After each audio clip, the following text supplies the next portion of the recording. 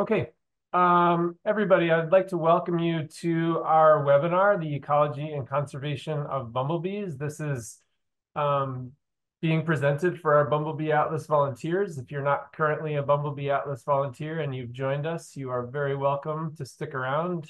Anybody is welcome here, but we put this event on annually for our Bumblebee Atlas volunteers. My name is Rich Hatfield. I'm a senior conservation biologist for the Xerces Society and lead our bumblebee conservation programs, which currently means running or coordinating these Bumblebee Atlas projects in 20 states across the country, from the Pacific all the way to the Atlantic. We really appreciate you being here and spending your Saturday morning or afternoon, depending on where you're situated, with us. And we've got a dream team of folks presenting this material to you this morning and are really happy that you're here.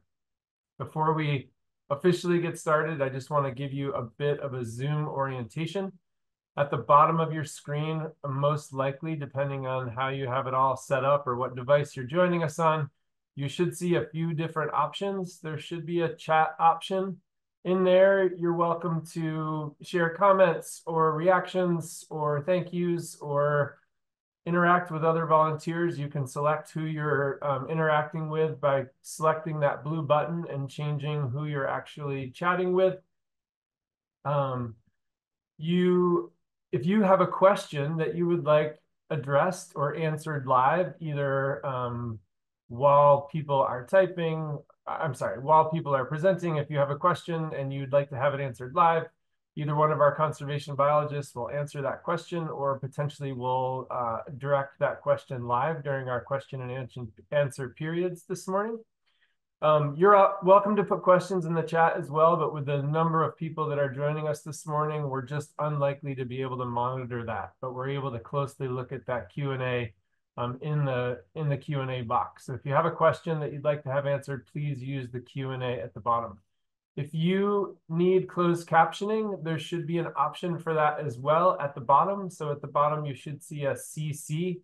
If you click CC, you should see options for automatic closed captioning in there.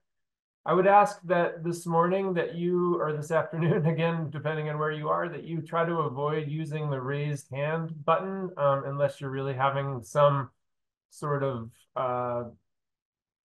major issue that you need help with. That raise hand button just makes flashes on the screen for those of us that are presenting, and it can be a little bit distracting. So I would ask that you refrain from using that.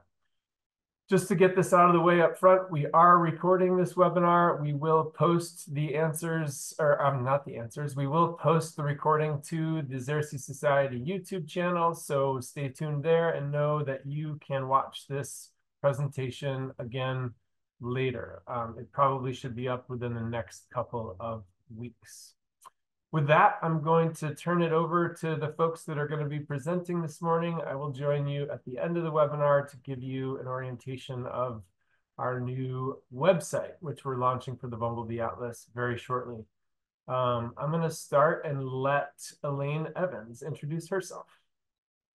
Hello, everyone. My name is Elaine Evans. I am an extension educator and researcher at the University of Minnesota. I'm based in the Department of Entomology, and I do work helping to coordinate the Minnesota Bumblebee Atlas, as well as just doing a lot of different pollinator education and research into bee conservation overall.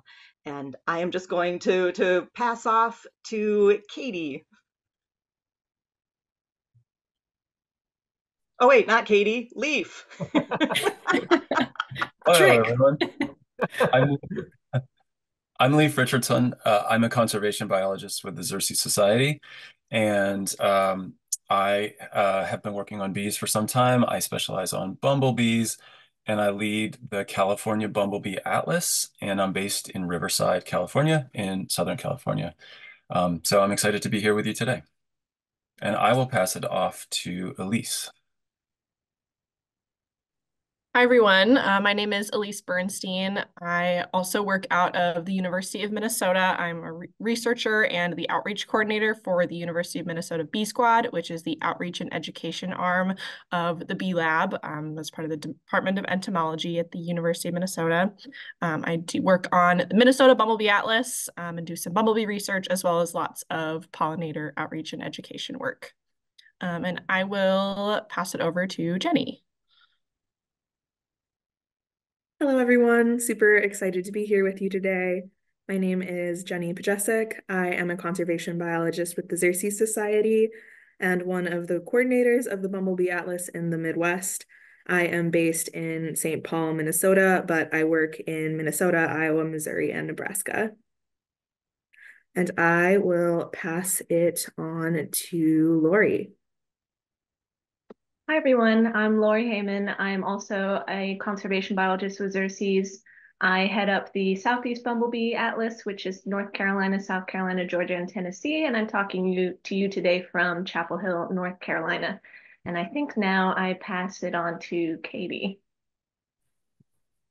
Yeah, hi everyone. My name is Katie Lamke. I am a coordinator with Jenny and Elise and Elaine, running Atlas projects in North Dakota, South Dakota, Nebraska, Kansas, Minnesota, Iowa, Missouri.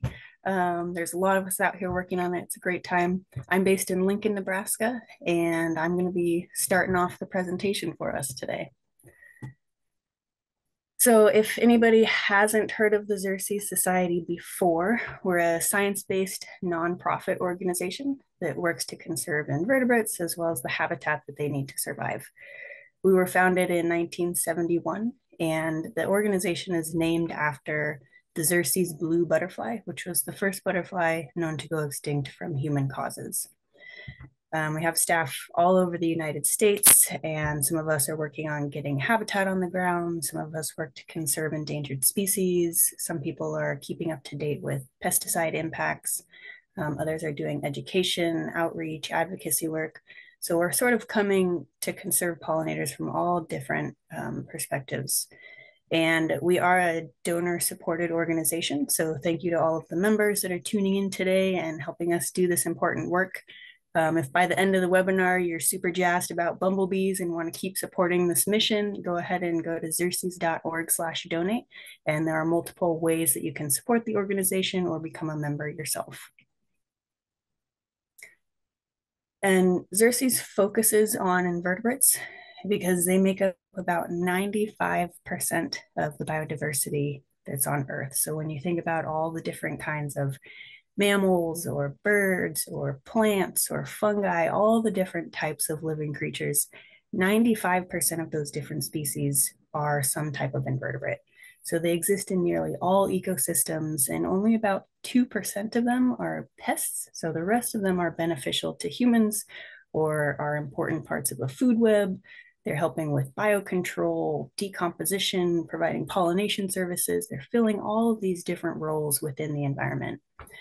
And there have been recent figures that have estimated there's about 200 million insects per human on this planet. So there's lots of insects doing lots of different things. So it's important for us to make sure that they have a safe place as we move into the future. So this morning or this afternoon, I'm just going to start with a brief introduction to pollinators in general. And then the rest of the crew here is going to dive into more detail specifically on bumblebees. But this is just going to orient you to where bumblebees fit in the group of pollinators. So first, obviously, is that they provide pollination services. So it's a huge, huge role of transferring pollen grains and helping plants to reproduce. So when we think about natural areas or even our urban garden areas, agricultural areas, we know that diversity is important. It helps create a healthy ecosystem. All the different plants are helping to cycle nutrients in the soil, provide soil stability, filter water. The vegetation above ground is helping to sequester carbon, provide habitat. And so it's important to keep these diverse plant communities sort of maintained, and pollinators have a huge role in that. But their services sort of extend beyond just helping the plants reproduce, right? Those plants are also a valuable food resource for all kinds of wildlife, from songbirds to small mammals to large mammals to reptiles. It's been said that about 1/4 of bird and mammal diets consist of fruits or seeds that pollinators were needed to produce. So the pollinators themselves are helping pollinate those plants to make the seeds, but they're also a food source themselves. So you see here on the slide, there's this chickadee with a caterpillar in its mouth. About 96% of songbirds will rear their young on some kind of invertebrates, and it was found that a pair of chickadees has to collect about 10,000 caterpillars in order to feed their young.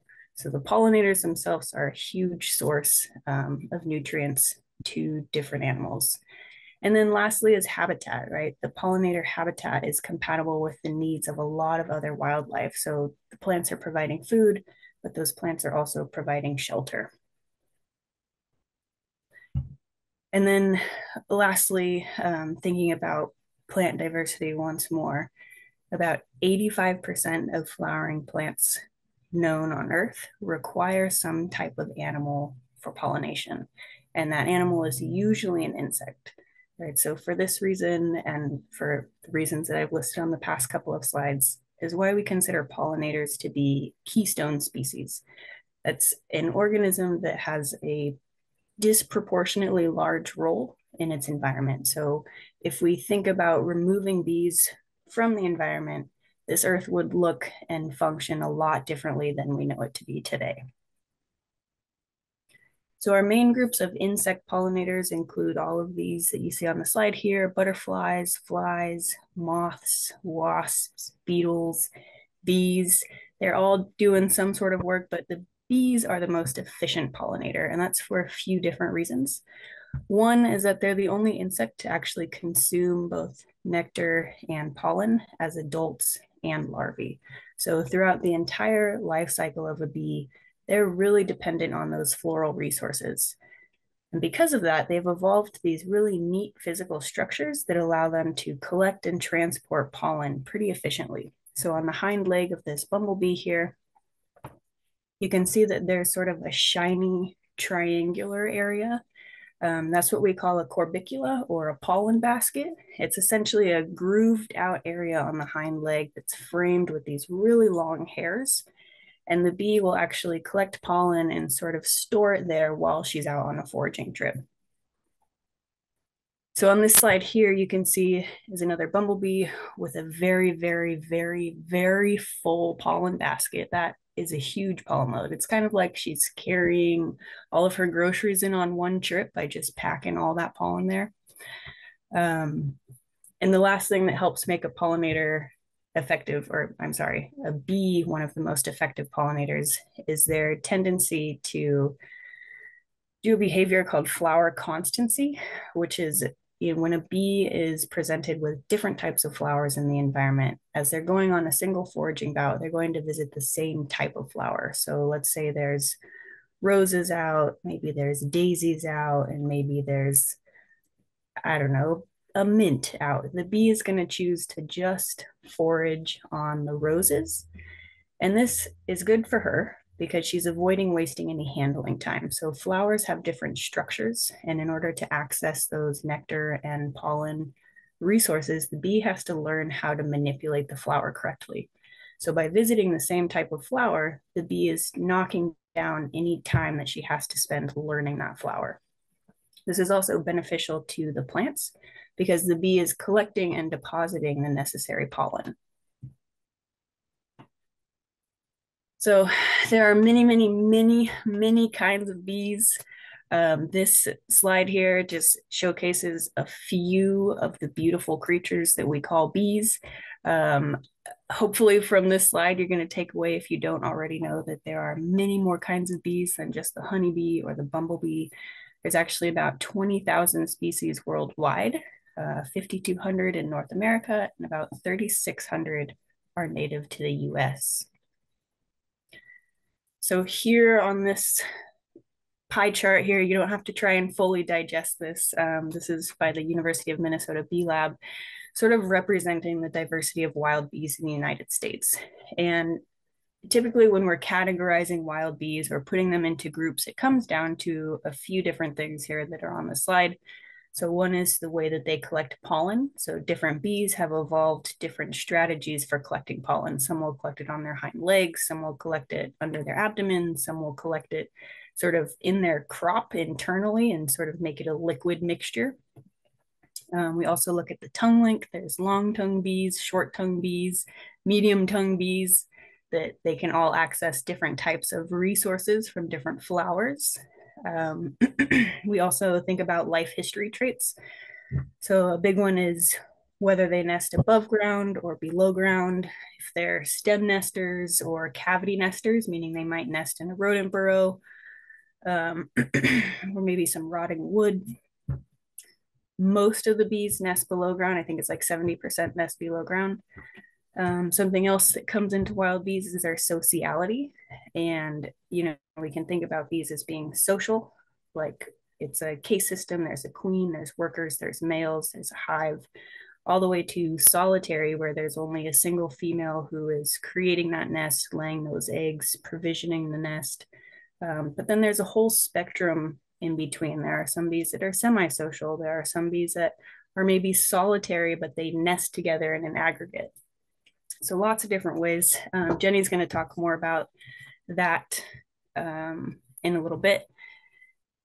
And let's see, did I miss anything on here? Oh yeah, their diet. So there are specialist bees and generalist bees, meaning like the types of flowers that a bee might go and collect pollen from. Some of them have a very narrow diet. They'll only be collecting pollen from a few different kinds of plants versus a generalist, which a bumblebee is considered a generalist. It will forage from many different types of plants to collect all different kinds of pollen.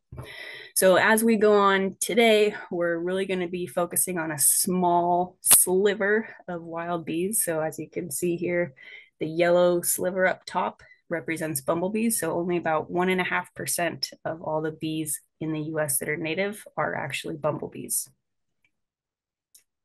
So when we look at bumblebee diversity here, the map is showing where you can find the most different kinds of bumblebees. So anywhere that is red means there's a lot of different kinds of bumblebees. And you can see those red areas sort of follow mountain ranges. So along the Sierras and the Cascades and the Rocky Mountains, and there's a little blip in the Black Hills of South Dakota. That's where we find the most species of bumblebees in an area. Each state or region that's listed out here are where there are current Bumblebee Atlas projects or where they will be starting this year, and the number of species that have been historically found there. So you can see it kind of varies, if you're in the Pacific Northwest or California, you're going to have a lot more species to learn than if you're in Kansas or Missouri, where there's a little less. And when we look at bumblebees sort of separate from other wild bees, there's a few things that kind of make them stand out as a really good, efficient pollinator. And one of those things is their physiology. So bumblebees are a relatively large bee, right? So they have pretty large muscles in their body. And because of that, they're able to use those to essentially generate heat by shivering. So this allows them to fly in cooler conditions or wetter conditions where a lot of our other pollinators can't. So, they have a longer foraging day because they could start earlier in the morning and be out later in the evening. They're also pretty intelligent creatures, and we've likely only scratched the surface in this area here, but there's a really cool video. Maybe somebody can drop the link to the video in the chat. We're not going to be able to show it today, but it essentially shows that bumblebees can learn to roll these balls to access a reward.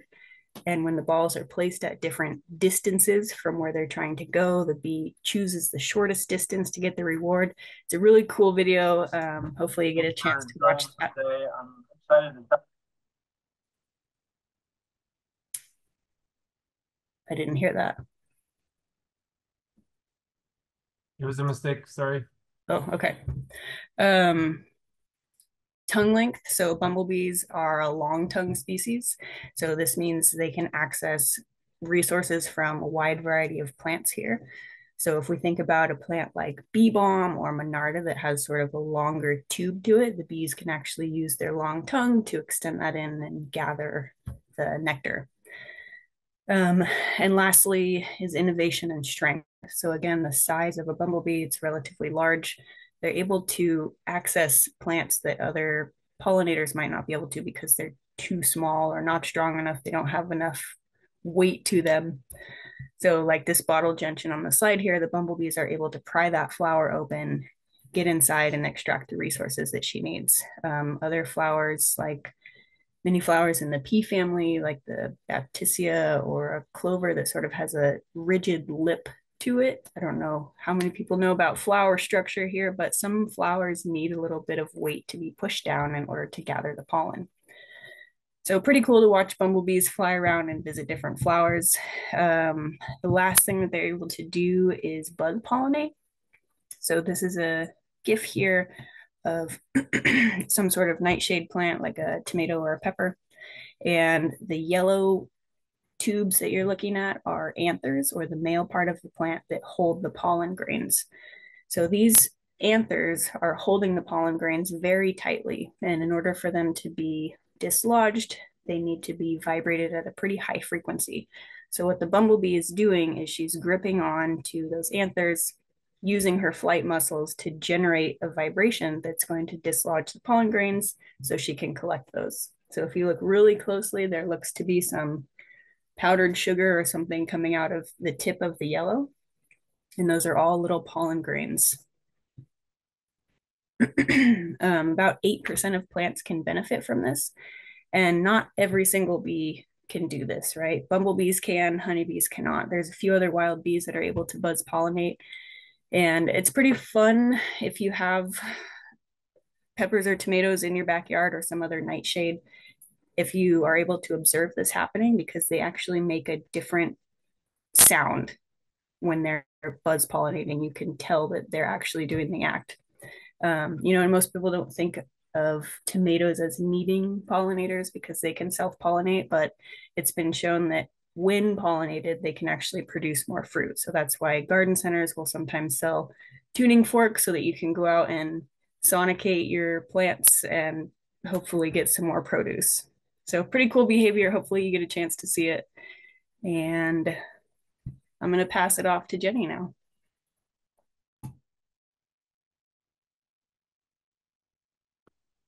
Thanks, Katie. I'm just going to,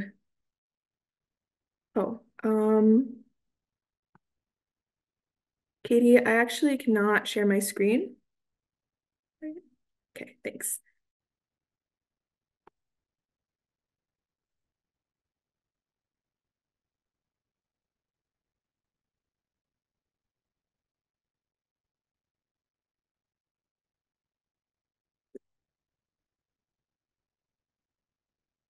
All right, so next we are going to be covering the bumblebee life cycle, primarily focusing on the social phase of the life cycle. Oh, oops.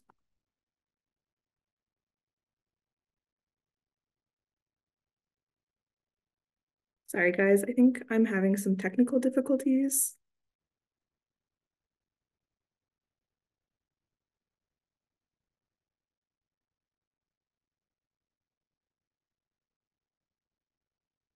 Can you all see that? Looks good to me, Jenny. Okay. Is it moving forward? No. Okay. I had to click on the actual, are you in Google Slides? I am. Okay. Huh. All right, so I think I should be good now. I apologize for that, everyone. Yep, it's working. All right, so we're going to be covering the bumblebee life cycle nest, and we're going to be focusing primarily on the social phase of the life cycle. So as Katie mentioned, bumblebees are social insects, which means that they live in colonies. Bumblebee colonies are founded by a single queen every spring, and all of the individuals in the colony are actually related to each other. So the workers, the drones are all the offspring of that founding queen bumblebee. These colonies can be quite large. Some may reach up to 1,000 individuals in a single colony, and they all work cooperatively together to produce new queens and drones at the end of the year. In temperate regions, bumblebees generally have an annual life cycle. So the queens emerge in the springtime, and then the colony lasts basically a growing season, and then it expires at the end of the year. Because bumblebees need a lot of space to produce their colonies, they need to find a cavity somewhere where they can establish their colonies. So that will often be in the hollow of a log or in a rodent burrow. They need a large space to shelter themselves during this as a colony. Okay. Bumblebees actually spend the first 4 to 6 weeks of their lives in their colonies. They need to develop from eggs into adults. And their stages of development are actually really similar to those of butterflies. A butterfly, caterpillar hatches from an egg, and then it metamorphosizes into an adult butterfly. Bumblebees have really similar developmental stages. So queen bumblebees will lay eggs on a food source, basically a little lump of pollen and nectar mixed together. Once those eggs hatch, they develop into larvae, and then they are fed by the worker bumblebees in the colony or by the queen. And once the larva has grown enough, it basically spins a cocoon, similar to the way a butterfly would spin a cocoon, and then it metamorphosizes into a adult. So this is the pupal stage. So instead of looking like a little worm, it is developing its adult body. It develops its eyes, its legs, its wings. And then once it emerges from this pupal stage, it is an adult bee. So once it's emerged as an adult, what it does next is dependent on its caste. So we have several different castes within a bumblebee colony. We have the queen bumblebees, which are those reproductive females that establish colonies. We have workers, which are non-reproductive females that help the queen bumblebee in the day-to-day activities of the colony. Larger workers are the workers that are responsible for foraging activities. So those are the individuals that are leaving the nest and foraging on flowers and bringing back food to the nest site. The smaller workers are responsible for in-colony tasks. So they are helping the queen care for brood. They're cleaning the nest site. And then the drones are the male individuals in the colony. So these are also reproductive individuals, but they don't really assist with any tasks at all. Their major responsibility is just to go out and to mate and to spread the genetics of that colony. So for the female individuals in the colony, what caste they belong to basically just depends on how much they eat when they're developing. So queen bumblebees eat quite a bit of food when they are developing, and they become quite large. They're very large-bodied individuals. And then workers are smaller. They eat less as they're developing. Larger workers eat a bit more. Smaller workers eat a bit less. But their body size is basically determined during those developmental stages of their lives. Right. So drones differ from female bees genetically. So what determines whether or not a male or a bee becomes a male or a female bee is genetic. Drones basically have half the genetic material that a female bumblebee has. Drones are actually produced from unfertilized eggs, so they only have one set of chromosomes. So even unmated bees can produce drones if they would like to. So sometimes you'll have some of the larger workers producing male eggs, which will develop into drones in a colony if they're being a little bit sneaky. So just to give you guys a visual of what a bumblebee colony looks like.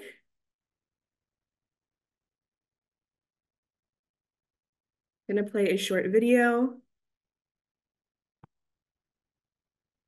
right, so you can see that very large individual in the center of the nest. That is the queen. And then you can see some smaller individuals. Those are the worker bees helping her out.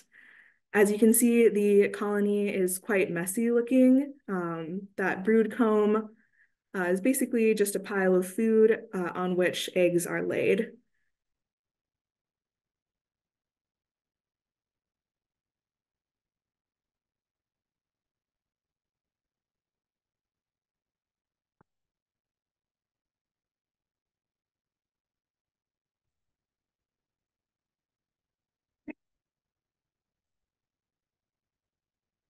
As I mentioned previously, bumblebees have an annual life cycle, which starts when the, or I apologize. So bumblebees have an annual life cycle. So if we think about what bumblebees are doing right now, in a lot of the United States, the queens are still overwintering in the soil.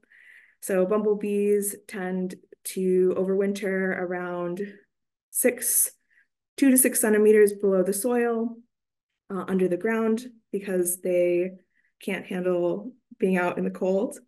But once the temperatures start to warm up a bit more and we are more in the full swing of spring, the bees will emerge from hibernation and they will start to forage. So bumblebee queens need to eat pollen and nectar in order to develop their ovaries. And once their ovaries are developed, they can establish a colony. So they also need to locate a site to start their colony. As I mentioned previously, they're cavity nesters, so they need a large cavity in which they can start their colonies. So that might be a hollow log or a rodent burrow or something similar, a similar space. Once she's found a location in which she can start her colony, she will collect pollen and nectar, form it into a little ball, and lay eggs on that. And that will be her very first cohort of workers.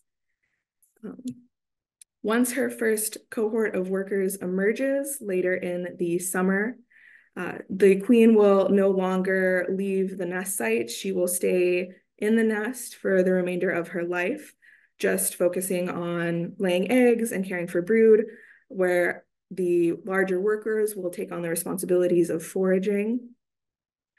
And the colony will grow through the summertime until it reaches a switch point sometime in the late summer or early fall.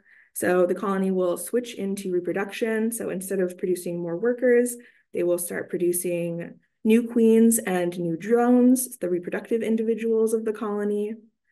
The new queens and drones will leave the nest and they will find a place, or they will leave the nest site and then they will mate, and then the new queens will find a location to overwinter, whereas the rest of the individuals in the colony will all expire. So everybody in the colony except the new queens dies before the onset of winter.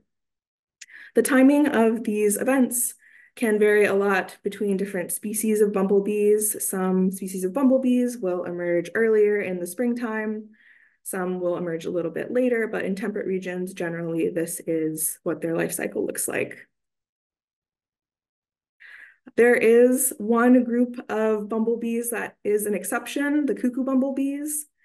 So these bees emerge a bit later than most bumblebees, and instead of establishing their own colonies, what they do is they usurp a colony of a different bumblebee species, and they trick the workers into rearing their brood for them. So a cuckoo bumblebee will look for a already established colony. So she'll spend some time searching for a nest.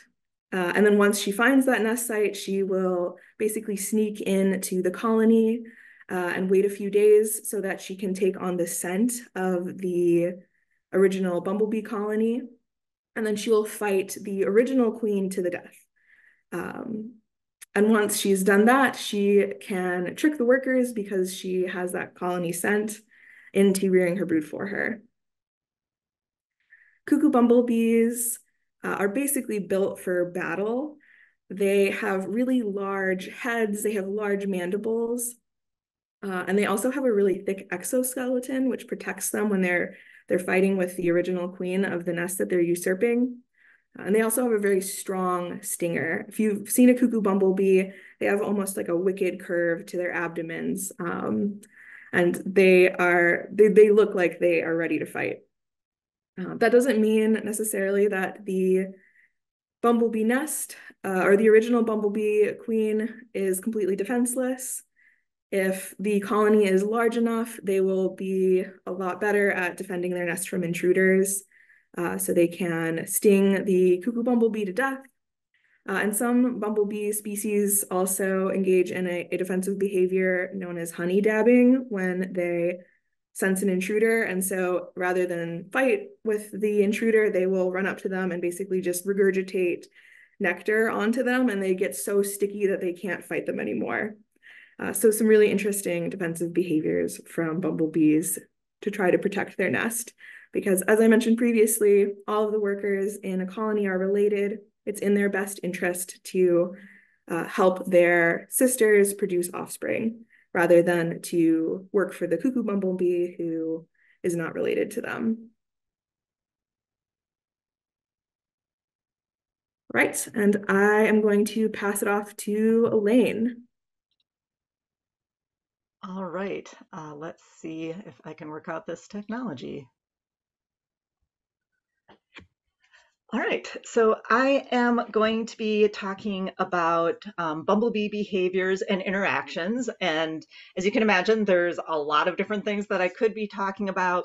What I am going to focus on today are a set of behaviors and interactions that we're interested in as scientists, and also these are ones that you might be able to view when you're out doing your surveys, out looking at bumblebees, or if you're generally out in nature. These are things that would be great if you could keep your eyes out for and make notes, so there are options when you're submitting observations to add other information with your observation, with information like if you do see mating behavior or overwintering behavior, if you see parasites or predators.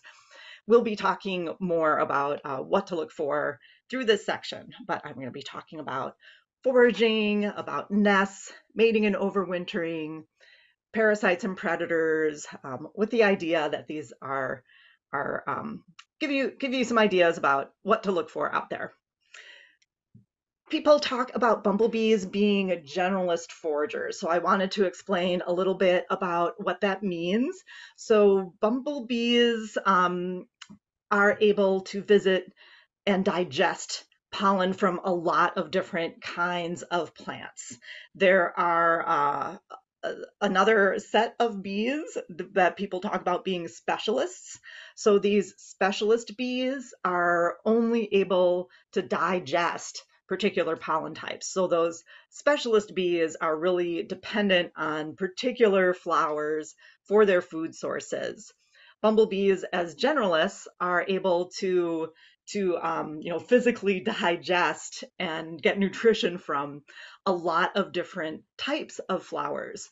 But this doesn't mean that they just will visit anything. So even though they are generalists, there are certain flowers that bumblebees are often associated with.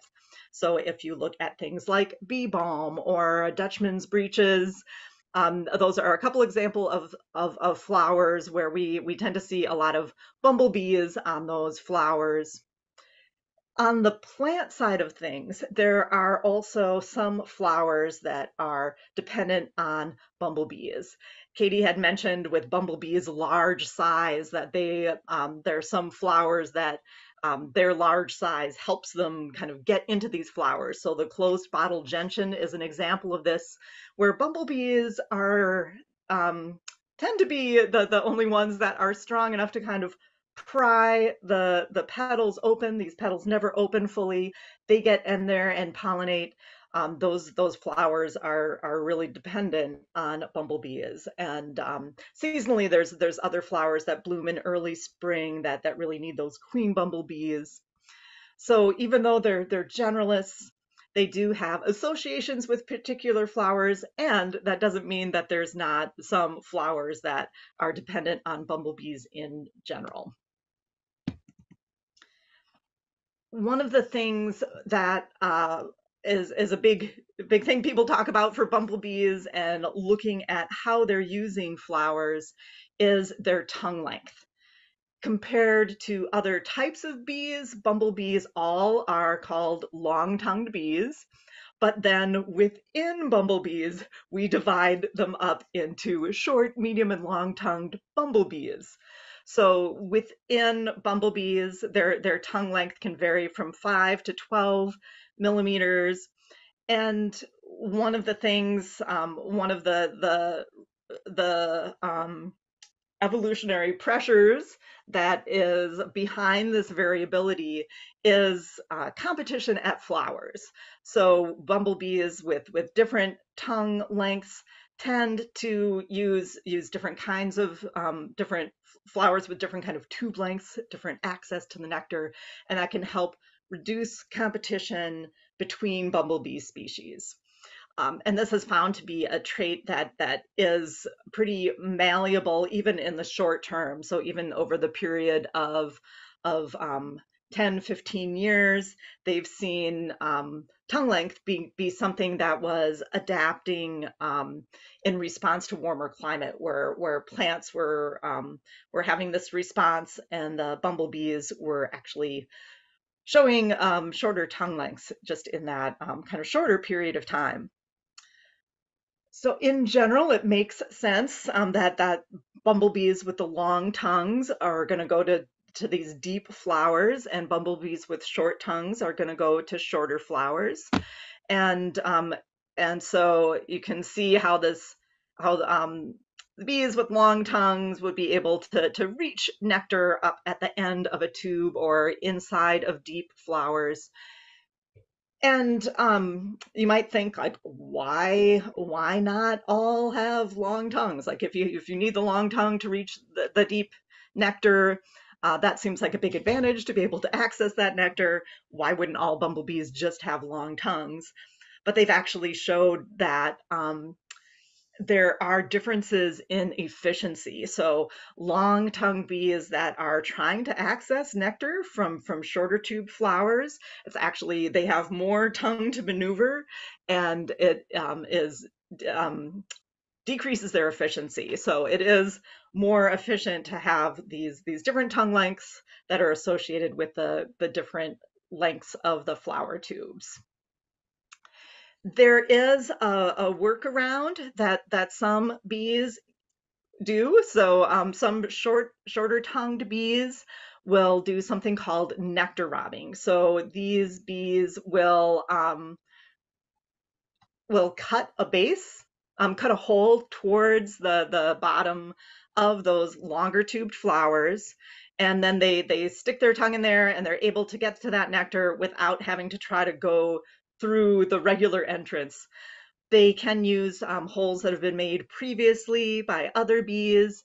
As part of this, they do bypass pollen collection, so they're not being the greatest pollinators this way, but this is a rusty patch bumblebee that is nectar robbing, and they are, not all bees do this behavior, but rusty patch bumblebees are known for being nectar robbers. Moving on to nest-related behavior. So the first nest-related behavior that you might be able to observe out there is nest searching by queens in the spring. So this is a behavior that you'll see after queens are emerging from hibernation. When they're looking for nests, you can often see them flying low to the ground and doing these zigzag curvy patterns around as they're exploring areas. You may also see them stop, kind of explore down. There might be a rodent nest that they're detecting. They might just be checking out a clump of leaves, but you can see them stop, go down, crawl down, and see if they like the area. And this is a really interesting behavior because it helps us learn more about what kind of habitat that that queen bumblebees are looking for. So if you see this behavior, it's really interesting to note, kind of when you're seeing the behavior, so we can know phenologically what the pattern is, and also what kind of habitat you're seeing them do this behavior in. Oftentimes I see them doing this in kind of the woodland edges or in woodland areas, in areas that do have some leaves and other things built up on the ground. You can also sometimes find established nests. So these you can run into, and you can notice them just from noticing bees flying in and out is the way that we usually find these nests. And if you do find a nest, getting the location of where that nest is, sharing it on Bumblebee Watch, getting a photo of at least one of the bees so we can learn, associate that nest with the species, as well as finding out what's going on in the surrounding habitat. And the photos I'm sharing here are a couple of examples where there are some species where we really need to learn a lot more about their nesting. So the picture on the left is actually a rusty patch bumblebee nest that a homeowner reported, and we were able to go and gather all kinds of really great information about what was going on with those bees. The photo on the right was a really deep bumblebee nest that it was a Bombus impatiens nest, which we know, the common eastern bumblebee, we know more about their nesting in general, but still it was fun to have enough people helping to dig down the 5 feet down underground that this nest was, to just see what they were doing. So sharing these locations of nests can help inform the scientific community about what's going on, and you can gather information, but you will also may be able to connect with scientists who are interested in collecting more. Another behavior you might see out there is mating behavior. So different species of bumblebees have different colony cycles. So you can see this from kind of midsummer to the fall. There are a lot of colonies out there that may not survive to the point where they're producing males and queens. But when they do, the new queens will forage for a little bit, going back and forth to the nest, building up fat reserves to help them survive through the winter. Males will eventually leave the nest and generally do not return. So oftentimes when they're mating, they'll stay engaged for a long period of time. So sometimes it's not too rare to find couples of bees and to be able to observe the mating behavior happening. There are some times when the queens are just super attractive, and there will be lots of males that end up glomming onto the queen. So this was a spot where I think there were 6 males that were all climbing up on top. So they're not all successfully mating, but it does make it easier to find when there so many bees all gathered together. There are different strategies that the males have for finding queens. So one of them is perching behavior. And these are, if you're looking at bumblebee males, you'll notice that some males have really big eyes. And these tend to be males that do this perching behavior where they get a spot that they stake out. They keep an eye out for bees that are coming through the area, and they'll, like this male is doing, they'll fly off to explore and chase and see what's happening. If they see a queen that's coming through, they will fly over and grab her. They will also chase males away. This is a behavior that you may see. You may have these males kind of chasing you if you get too close to them. So here in this video, you can see another bee that just flew by in the background, and the male is taking off to chase that bee. Not all males do this perching behavior. There are other males that do what's called cradle robbing. So these males will find a nest in the area and just hang out near the entrance of the nest. So this video is a little hard to see, but basically there's a nest in there, and there are a bunch of males just kind of hanging out in the leaves here, waiting for bees to emerge, and then they fly around chasing them. There are other males that that make scent trails, so they will have scents that they leave on plants that are attractive to the queens, and that's how they connect with the queens for mating. So this is something that we are still trying to gather information about from that rusty patch bumblebee nest that the homeowner had told us about. We were able to observe the nest. We were able to make one observation of mating near that nest. We currently have there's no documentation of what strategy rusty patch bumblebees use for mating, but we did see males hanging out near the nest. We did see a male grab a queen as it was coming out of the nest. So 1 point of data for rusty patch bumblebees being cradle robbers, and many points for the value of finding nests, observing nests, sharing information about nests with the scientific community so we can put more information together. Another thing we are trying to gather more information about is bumblebees that are overwintering. Where are they overwintering? This is a big question mark for a lot of species. Here is a common eastern bumblebee, Bombus impatiens, digging themselves down in the ground. What we know is that for most bumblebees, they're digging themselves about 2 inches in the ground, usually in loose soil. They don't have really great digging arms, but they make do with what they have and can definitely do a better job of it when it's loose soil. Tends to be on north-facing slopes.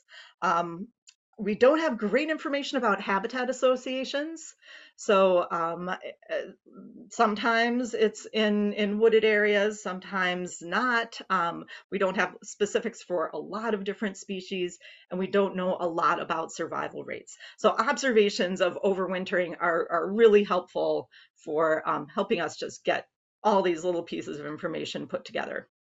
I also wanted to mention predators and parasites. So there are a lot of different things that are eating bumblebees. We're still learning more about the phenology and the frequency of these different things, but we have parasites like flies, wasps, nematodes, and internal mites in bumblebees. There's also mammals, birds, spiders, flies, bugs that are predators, kind of eating the whole thing.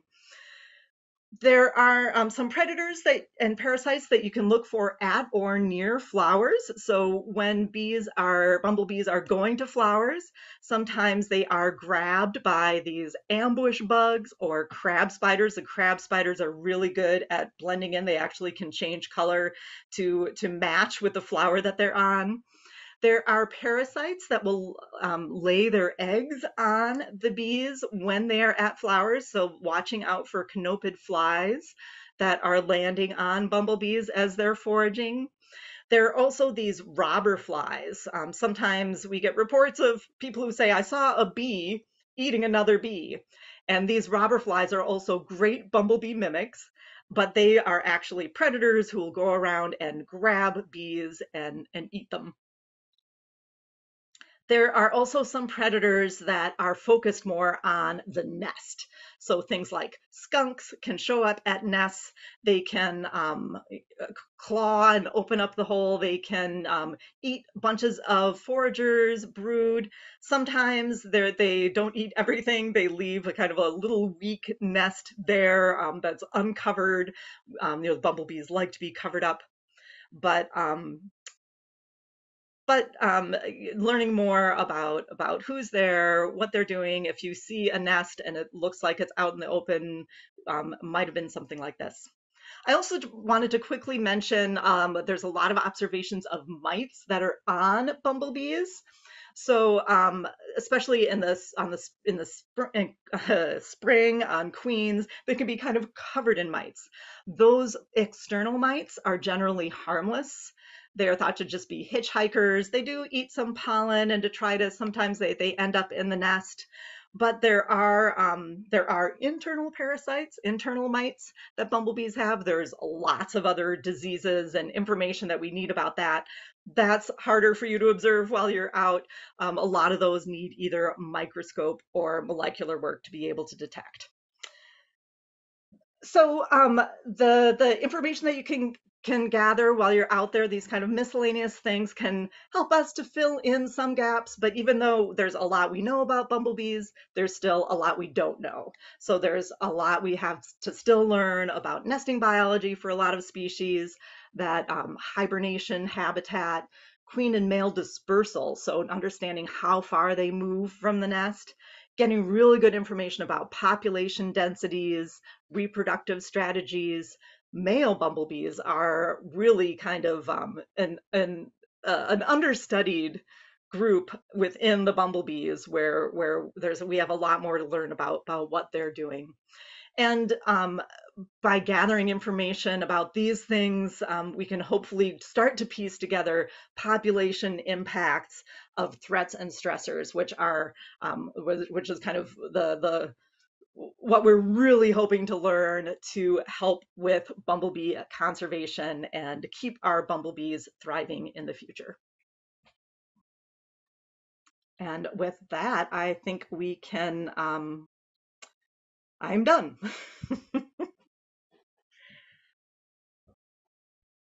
Great. Thanks, Elaine and Katie and Jenny, for giving us an overview of bumblebee ecology.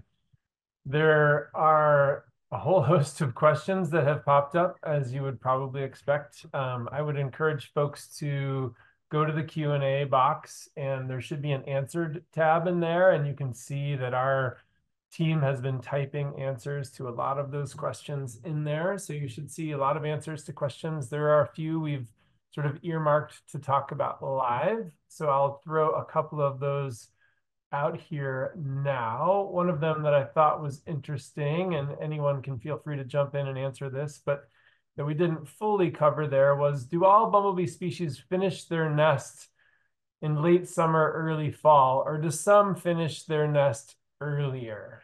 Someone want to tackle that question? I can handle that one because I covered the life cycle. So that's a great question. The timing, or as we would say in science, the phenology of those life history events definitely varies between different species of bumblebee, and it is also dependent on the weather. So some bumblebee colonies may finish up earlier in the summertime. In the Midwestern United States, the two-spotted bumblebee is a species of bumblebee that has a pretty short colony cycle, and they usually wrap up reproduction before the fall starts. We also have species that have longer colony cycles. So the common eastern bumblebee is a really long-lived bumblebee species. It doesn't wrap up reproduction until the fall. Sometimes I will even see bumblebee drones out in October out here. So super different timing there. It really just depends on the species. And then if the weather is quite warm in the springtime, sometimes we'll see a slight shift in the phenology of colonies. So colony might get started a little bit earlier than it normally would if we've had a really warm spring because the queens have emerged earlier and everything has just gotten going a little bit earlier. So it's both dependent on weather conditions as well as the species of bumblebee that you're looking at. Great, thanks, Jenny.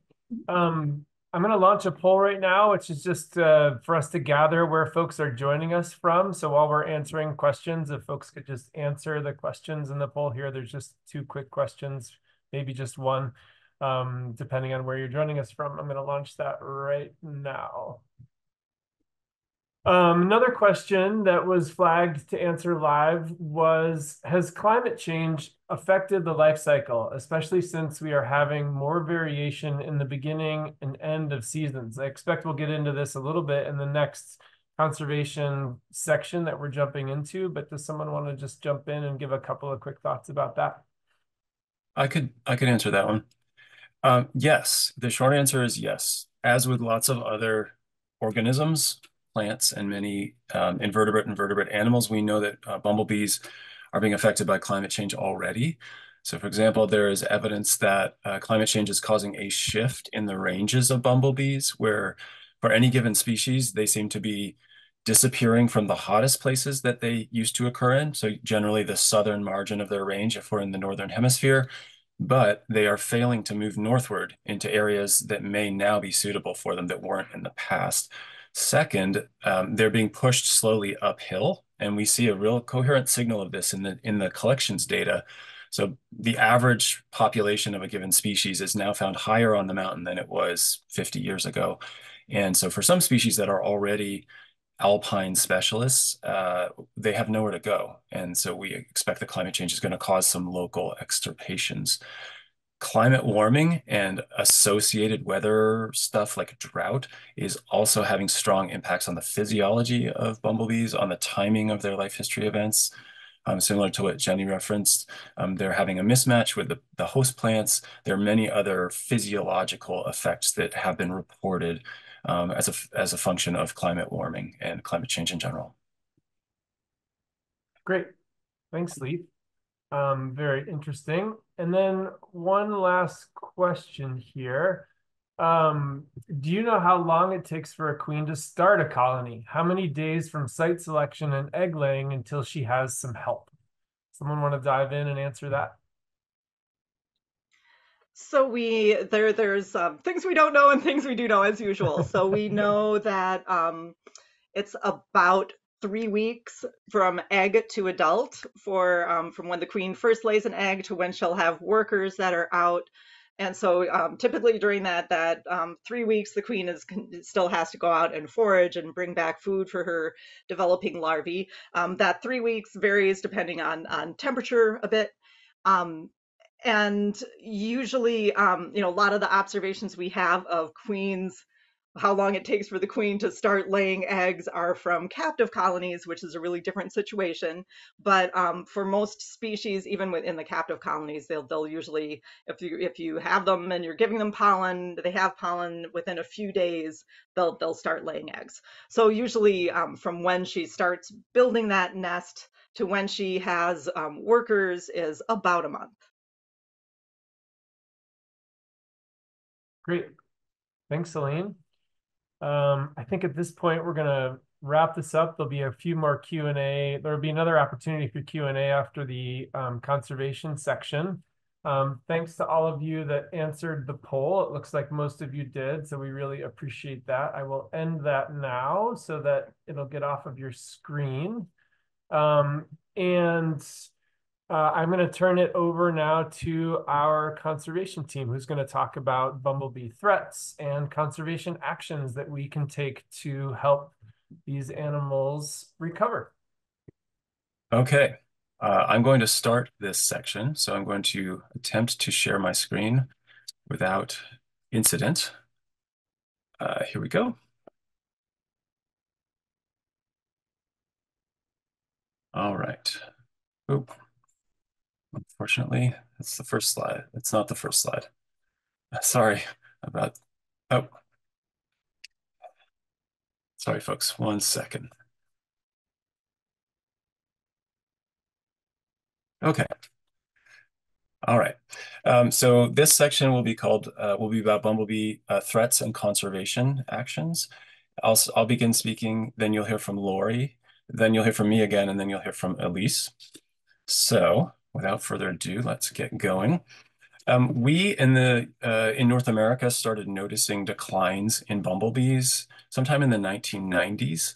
Before this, we were well aware of bumblebee distributions and how they were doing to some extent. And there was no particular talk about bumblebees suffering a loss of habitat or abundance, basically of declines. But in the early to mid 1990s, some observant bee biologists started reporting to others that they were not seeing particular species in the places they normally expected them or at the times that they did. And it turned out there were 4 species like this, and they're all close relatives, and they're scattered all over the continent. That includes the western bumblebee found on the west coast, literally on the coast, as well as in the more montane parts of the west. Franklin's bumblebee found in a very small region of southern Oregon and northern California. Its global distribution is about 120 miles long and maybe 70 miles wide. The yellow-banded bumblebee, which is found in the east, southward through the Appalachians, and then northwest toward Alaska through Canada. And then the rusty-patched bumblebee, which is found in the Midwest and formerly over much of the eastern states and adjacent Canada.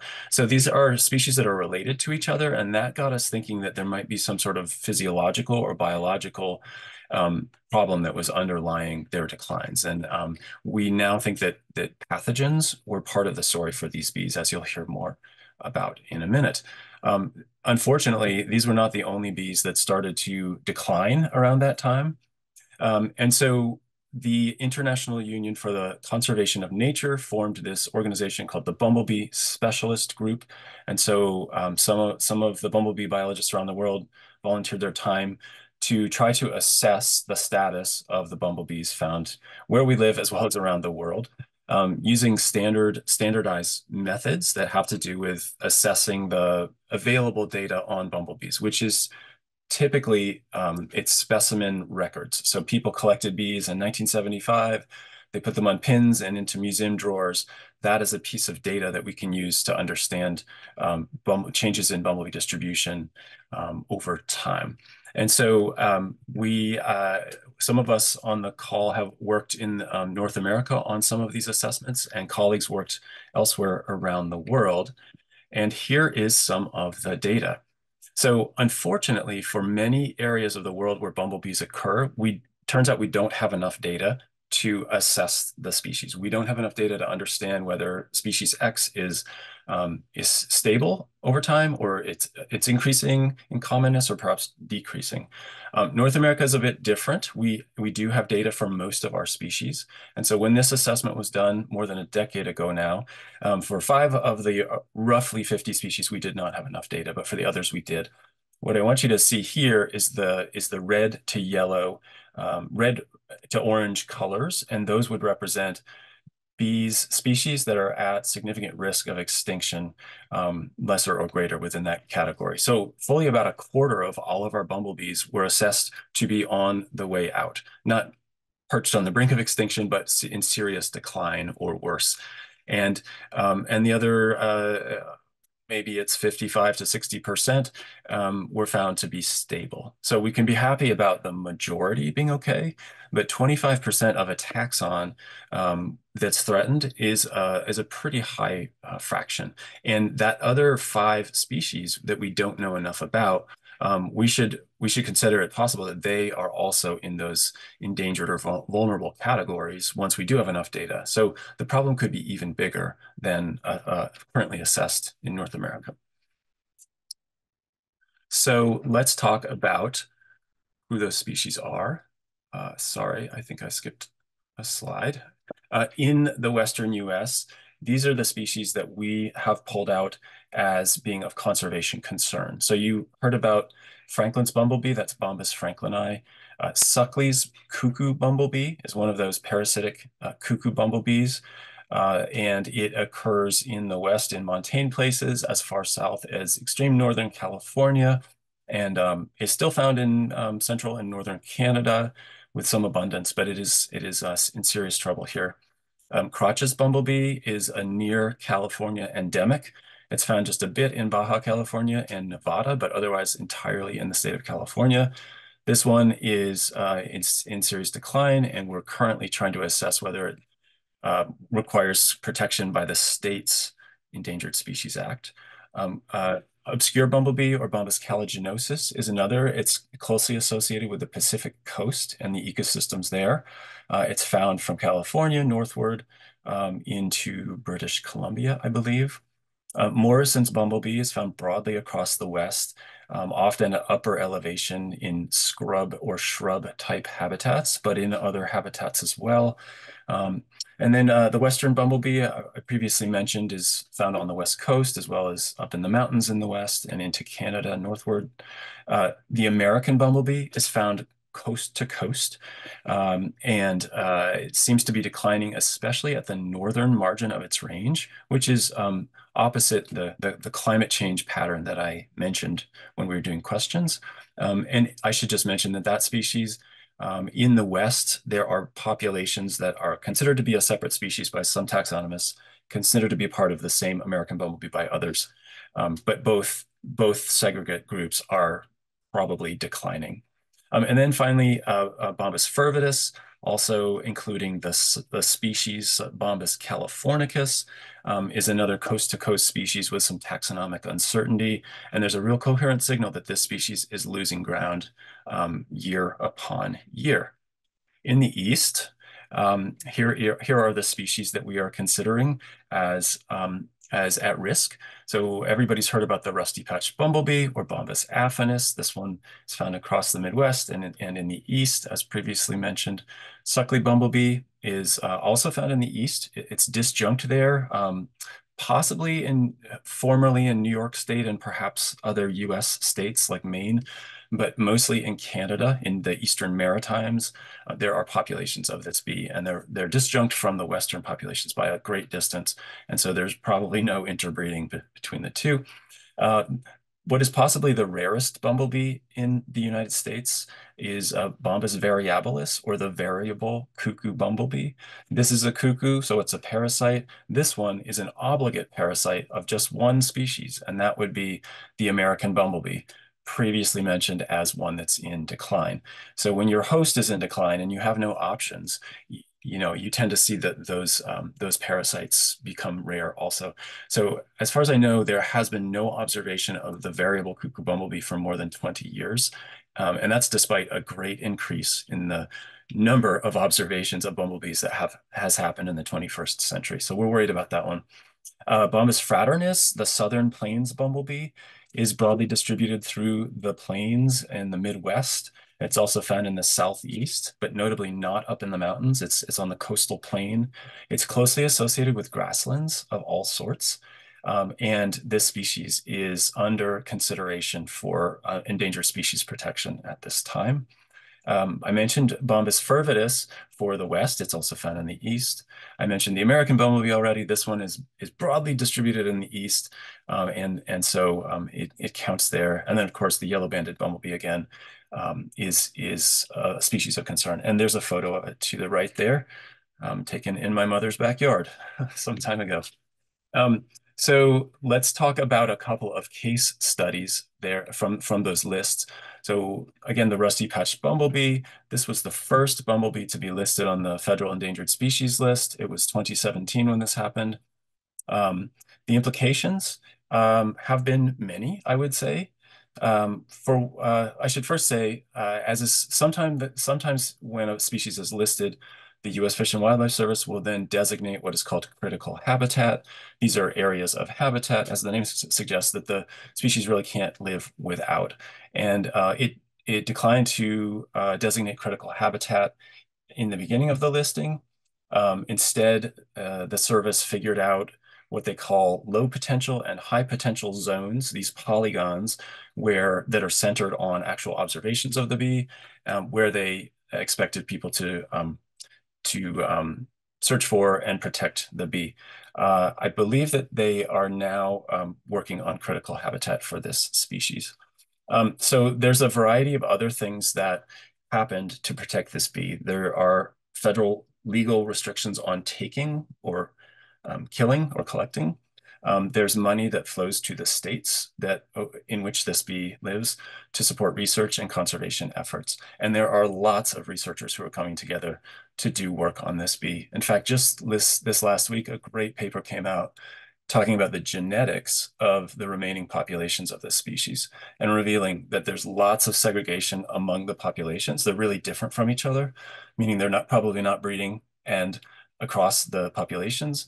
And also that their effective population size is very small. The number of individual colonies in an area is quite low for bumblebees. So this legal protection, in my opinion, is doing a lot to protect the species. And we have not recovered the species yet, but we will hopefully get there. A second, and this one from the West, is Franklin's bumblebee. This one was listed as endangered federally in 2023, I think last summer sometime, if I have that right. It might have been 2022. So far, no critical habitat designation, but the service, the Fish and Wildlife Service, is again using these high potential zones, these modeled buffer zones around the historic occurrences as their consideration of the areas that are critical to the animal.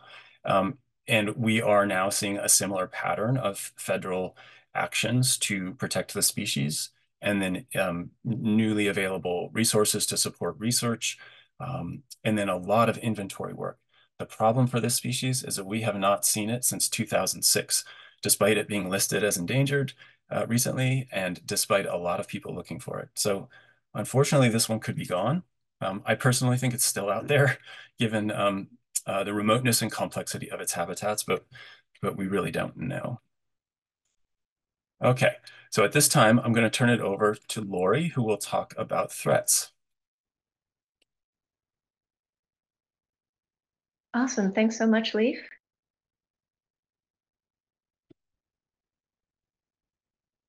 Here.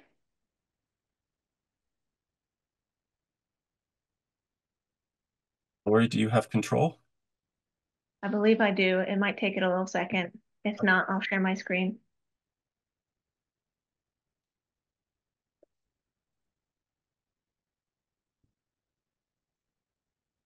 Okay, did I do that? I think you did. Okay, cool. If it's too laggy, then I'll share my screen. Great, thanks so much, Leif. I get to do the fun, depressing part as well of this presentation to talk about some of the factors about why we are seeing some of these declines that Leif talked about. So this is a great study and a figure from this study that looked at some of the major factors in why bumblebees are declining, and some of our major ones include habitat loss, such as loss to agriculture, residential areas, transportation corridors, things like that. Climate change is a major one. Pathogens spread between bees, especially landing on flowers, and also pesticide exposure. So we'll go into these factors individually. And I should mention that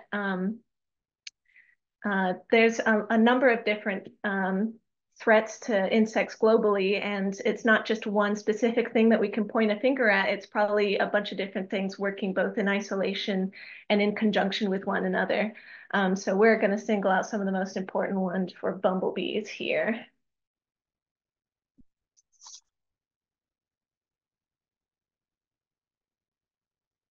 Leif, I'm going to go ahead and ask you to stop sharing, and I'm going to share my screen, I think.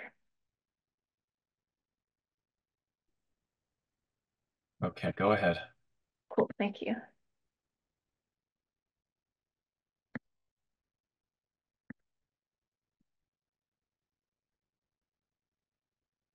This will hopefully go a little quicker.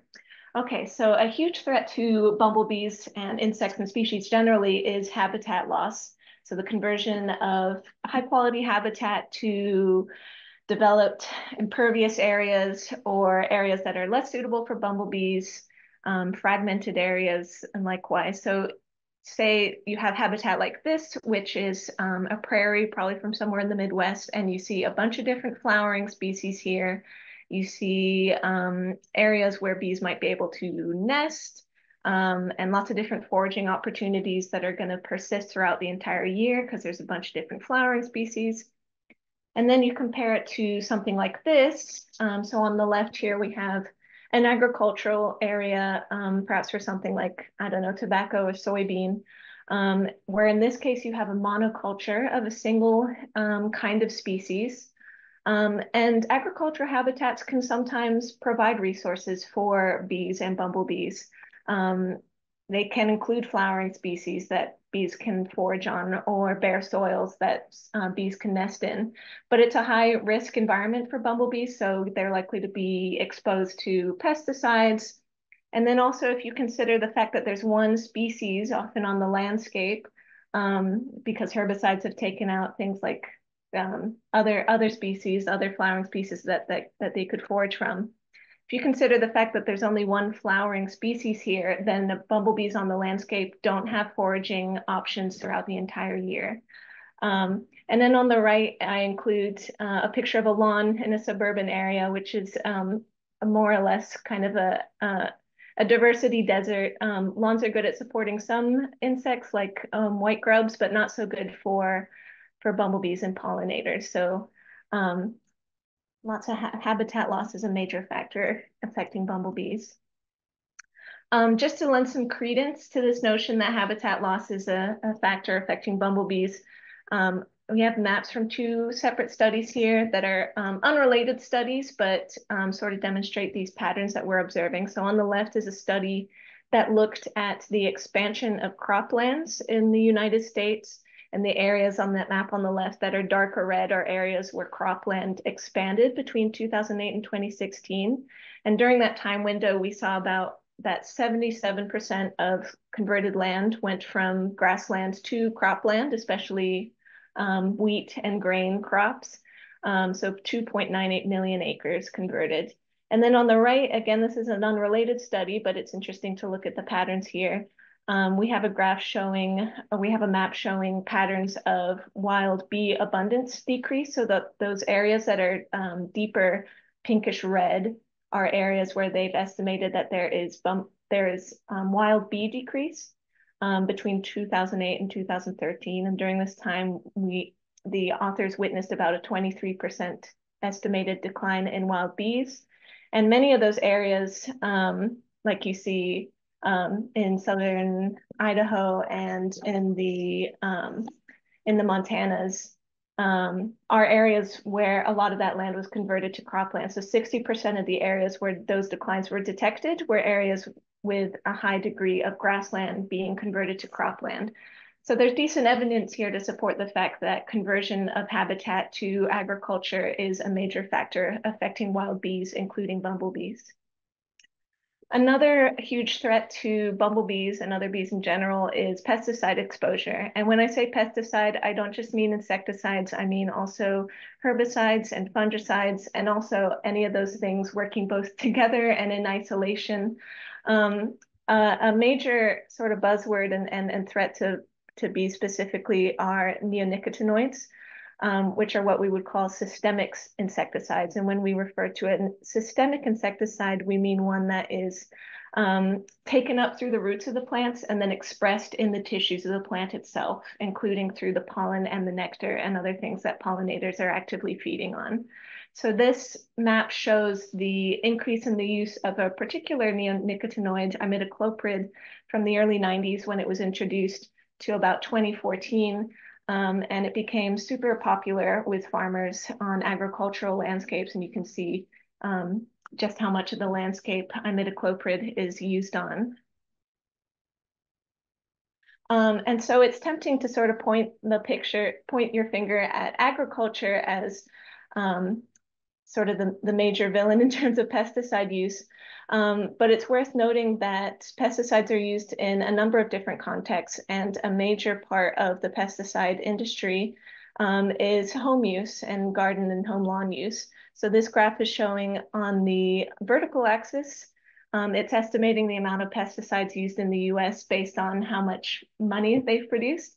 And then on the x-axis is the kinds of pesticides being used. And if you look at insecticides, that gray box is the proportion of insecticide sales that can be attributed to home and garden use. So this is people pulling something off of their shelves, say at a Home Depot or perhaps used by lawn care companies. A major chunk of pesticide use in home and garden contexts in insecticides are for home and garden contexts.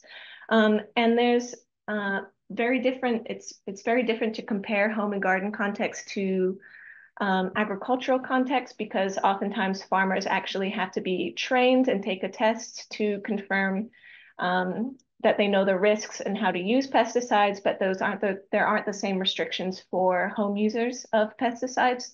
So it's kind of a huge black box of data. We don't know how these pesticides are being used, in what concentration and where.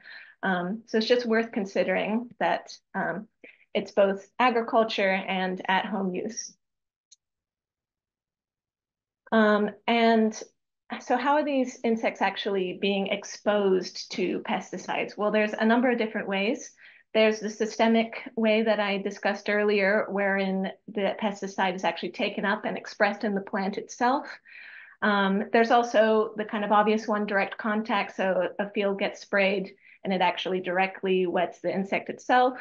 Indirect contact, so the plant gets sprayed and an insect visits that plant. And then there are pathways of exposure that we know a lot less about. Some bees actually take parts of leaves and use those to build their nests.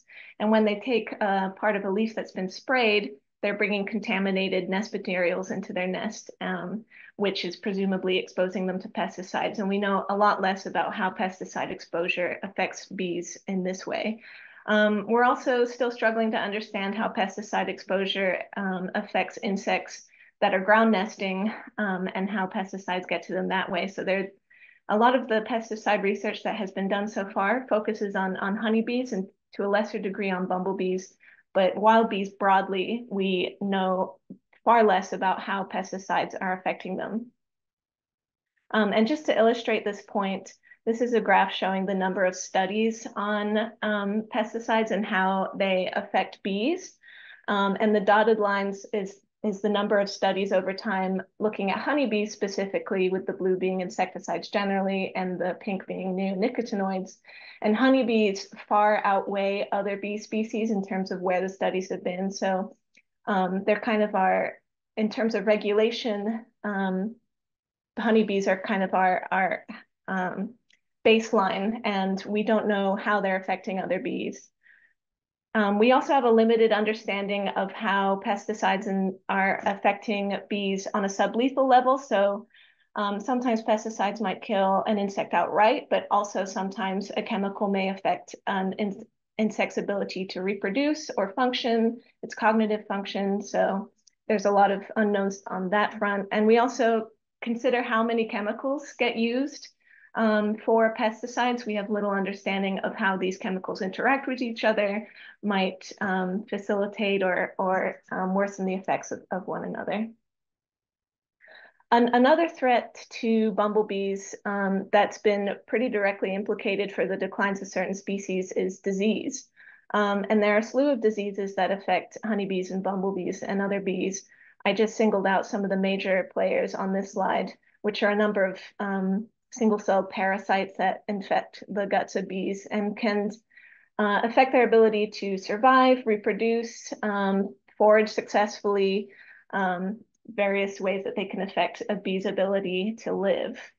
And disease have been implicated for some species as the major factor in their decline. One where we have a pretty certain grasp that diseases are the factor at play in its decline is the Patagonian bumblebee, or the giant bumblebee, Bombus dalbomii, which occurs in South America and is a really beautiful fuzzy red bee.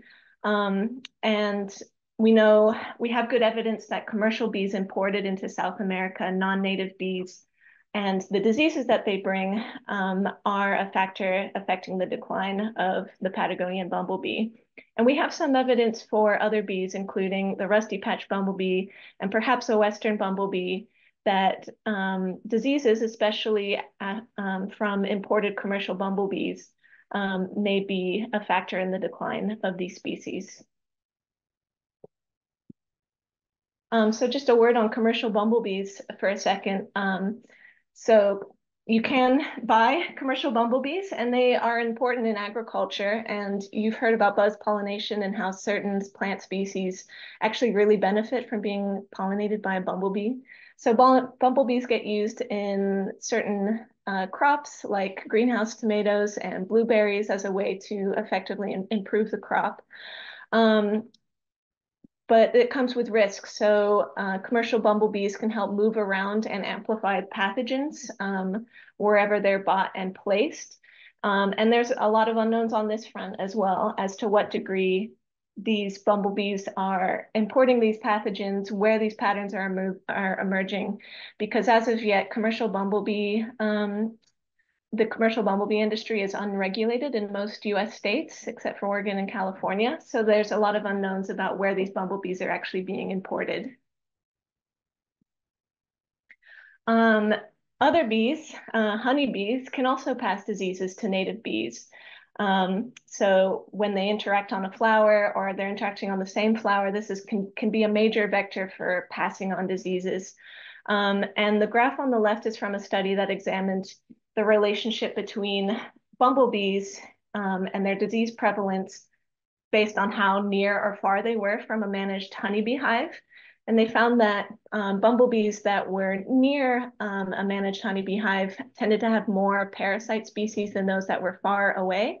And they also observed a high proportion of those ones near the hive, the honeybee hive, had more of a disease called Chrysidia bombii, or bombi, which is good evidence that honeybees are actively, or not actively, but by way of them being on the landscape, transferring diseases to bumblebees. And this can affect bumblebees' abundance and ability to thrive on the landscape where honeybees occur. And so there are sort of three major mechanisms where we might talk about how diseases are transmitted. There's spillover, so directly from managed bees to native bees, where they're interacting on the same flowers. Facilitation, so there's a factor where managed bees are competing with wild bees for the same resources, imposing a stress and thereby making those wild bees more susceptible to contract and feel the effects of disease. And there's also spillback. So each managed bees and wild bees have diseases, and they can serve as reservoirs for one another. So a disease can be spilled from wild bees to managed bees, served as a reservoir in managed bees, and then spill back again, perhaps amplified or changed in some way. While we're on the topic of honeybees, it's worth noting that honeybees can compete directly with native bees. Honeybees are extremely efficient foragers. And one study, I think, really illustrates this case, where a hive of a good strong honeybee hive, say of several tens of thousands of individuals over the course of the summer, can collect as much pollen as needed to provision 100,000 solitary bee larvae. So you can imagine just a single good honeybee hive on the landscape really affects how much resources are available for wild bees on the landscape. So we say all that just to drive home the point that we love honeybees. They're fantastic hobby. They're important for agriculture. They're a great source of honey and beeswax and the like. But keeping honeybees is akin to keeping chickens. They're a domestic animal, and beekeeping is not necessarily wildlife conservation. And if not done well with diseases, disease management kept in mind, and ample flowering resources kept in mind, adding honeybees to the landscape may have a negative effect on native bees. The last threat I'll talk about, which was mentioned a little bit earlier, is climate change.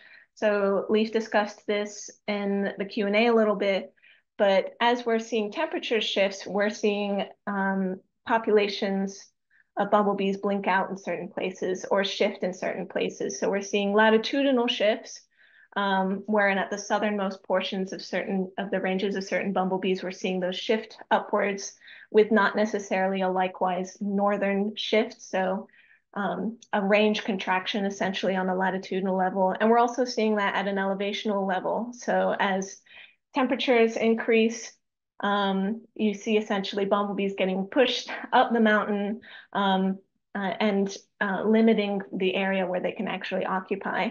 And then we're seeing timing shifts. So phenology has been brought up a little bit, but the timing of when flowers and bees become active. In general, bees and flowers are shifting sort of earlier in the year and in general shifting with each other, but there have been some studies that have observed some mismatches wherein bees may emerge and certain flowers are not necessarily available at certain times, which may have an impact on how much they're able to forage. So this is just a summary of all the things I've talked about of the major threats to bumblebees: pesticides or pesticide exposure, habitat loss, which it can include to agriculture and residential areas, as well as forms of habitat loss in terms of habitat degradation, fragmentation, and then climate change, forcing bumblebees to have range limitations and shifting where and when they're active in the year. And also disease, especially spilling over from commercial bees. And I will stop sharing and have you start sharing, Leif. Okay, great. Yes, I will go back to sharing my version of this slide.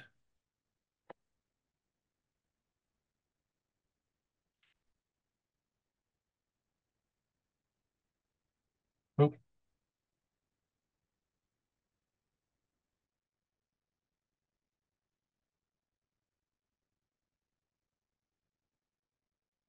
Okay. All right. Thank you, Laurie. I'll now talk about conservation efforts to address some of those threats. And let's get started. So at Xerces, we like to think about three different domains of conservation for bumblebees. One thing that we are heavily focused on and we proselytize about, I would say, is the importance of data. We know a lot about the past with respect to where and when bumblebees were found, but in fact, we just have these little collections here and there. None of it is systematic. We don't have a coherent set of information that tells us really about anything about abundance of bumblebees or very much about change over time. So we think we need more data. We also advocate a focus on habitat parameters for bumblebees, and that would be for nectar and pollen plants, as well as nesting sites and overwintering sites. And then we want you to think about going beyond simply the flowers to habitat items that might be a little bit harder to incorporate into your personal landscape or a little more challenging to provide. So one of those ways that we see to collect data and get a better baseline of information about bumblebees is community science projects such as Bumble Bee Atlas. We also have the Bumblebee Watch website, which is used for the data from the Atlas projects, but also for anyone who has a photo of a bumblebee that they would like to submit as which will become a durable record of occurrence. So any photo taken with any camera, if it's good enough for identification, can become one of these actual scientific records. And so Bumblebee Watch is one of a number of different sites where you can add information like this. The other big one is iNaturalist. I'm sure most people are well aware of iNaturalist, but these kinds of community science platforms are producing a ton of data. And you'll hear more about this from Elise a little bit later. We also provide identification resources and other kinds of supports on this website for people who are interested in learning more about the bees and perhaps learning more about how to contribute to their protection through data collection. Speaking of the Bumblebee Atlases, we this year have projects active in 20 states across the US. As you can see in green here, I think we were at 15 states last year. So the project has swollen in the last year and is continuing to grow. So this is it's been a successful project, started in the Pacific Northwest states. It's working successfully in lots of other places at the same time. And we're finding that folks in other states are interested in helping us. So the project is growing quickly. We want to make sure that you understand it's not just the Xerces Society doing this. We have so many important partners in these various places that we work, often state wildlife agencies, local nonprofits, and of course, just human beings who are interested in this stuff. So more about that a little bit later. So what about that bumblebee habitat that we're saying is important for you to think about when you think about conservation approaches to bumblebees? Well, of course, we've already talked about the food side. This is very important. Bumblebees need, for the most part, they just need two things to eat, and that is nectar and pollen, both coming from flowers. The type of flower matters, as we will see, and the timing of its presentation matters to bumblebees. But food is a key resource, and that usually means areas of flowering plants in wild or semi-wild areas. Bumblebees need shelter, so that would be for nesting as well as overwintering. And so we want to make sure, to the extent that we can, based on the information we have, that there are available nesting sites. Those are often below ground, and that there are available places where the bees can dig in and overwinter just below the surface of the soil. And that includes protection from managed bees, which sometimes are going to cause problems for bumblebees. We think that connectivity is really important. This is a classic aspect of conservation science. And when we talk about connectivity, people will often think about large carnivores and how they can use riparian strips to get from one piece of habitat to another. It's important to understand that while these bumblebees may have a smaller home range than a leopard or a lion, they also need connectivity. I said earlier that the rusty patch bumblebee has been shown just last week to have lots of genetic differentiation among the populations. That means that they are not passing genes back and forth. They're not interbreeding. And this connectivity through riparian zones, as well as greenways in town, roadside plantings, and so on, is really important. And then we want to protect bumblebees from certain threats that they find in habitat components. And pesticides is really the biggest category of those stressors or threats that we will talk about. All right, so about plants. If you're interested in planting for bumblebees or just learning more about how to do it on any scale, be it your backyard or your farm or the lands that you manage as a professional or so on, there's a lot to learn about which plants are beneficial, which are of less value to the bees. So bumblebees, as you've heard, are generalists. They literally eat thousands of different species of plants. They can eat so many different things. But within the species, there are some preferences. And then for the individual bee, we see specialization on particular types of flowers.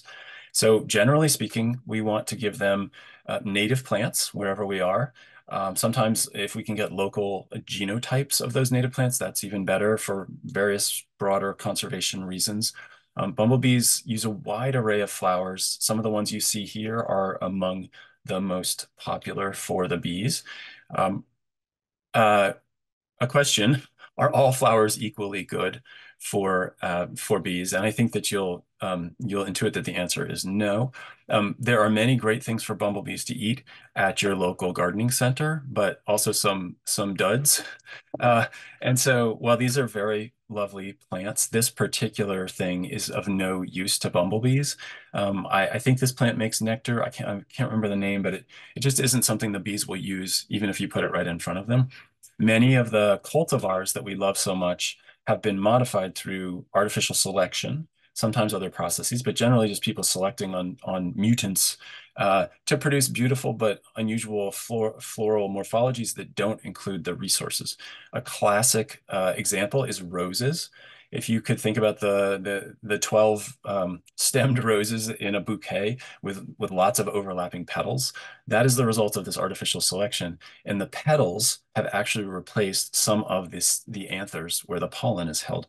A wild rose just has 5 petals and lots of anthers in the middle, and then the female parts. And some make nectar, some don't. So we want to think a little bit about getting plants that are both native and have not been selected on for human interests outside of habitat uses. So generally, local nurseries are the place to find those native plants. Not all nurseries specialize in this. And the larger big box stores generally don't carry a lot of native plants, but the ones in my area, you can get a few things there. We do want to think about pesticides used in the production of some of these plants in horticultural centers. That is a large topic that we could discuss if people want to bring it up as a question.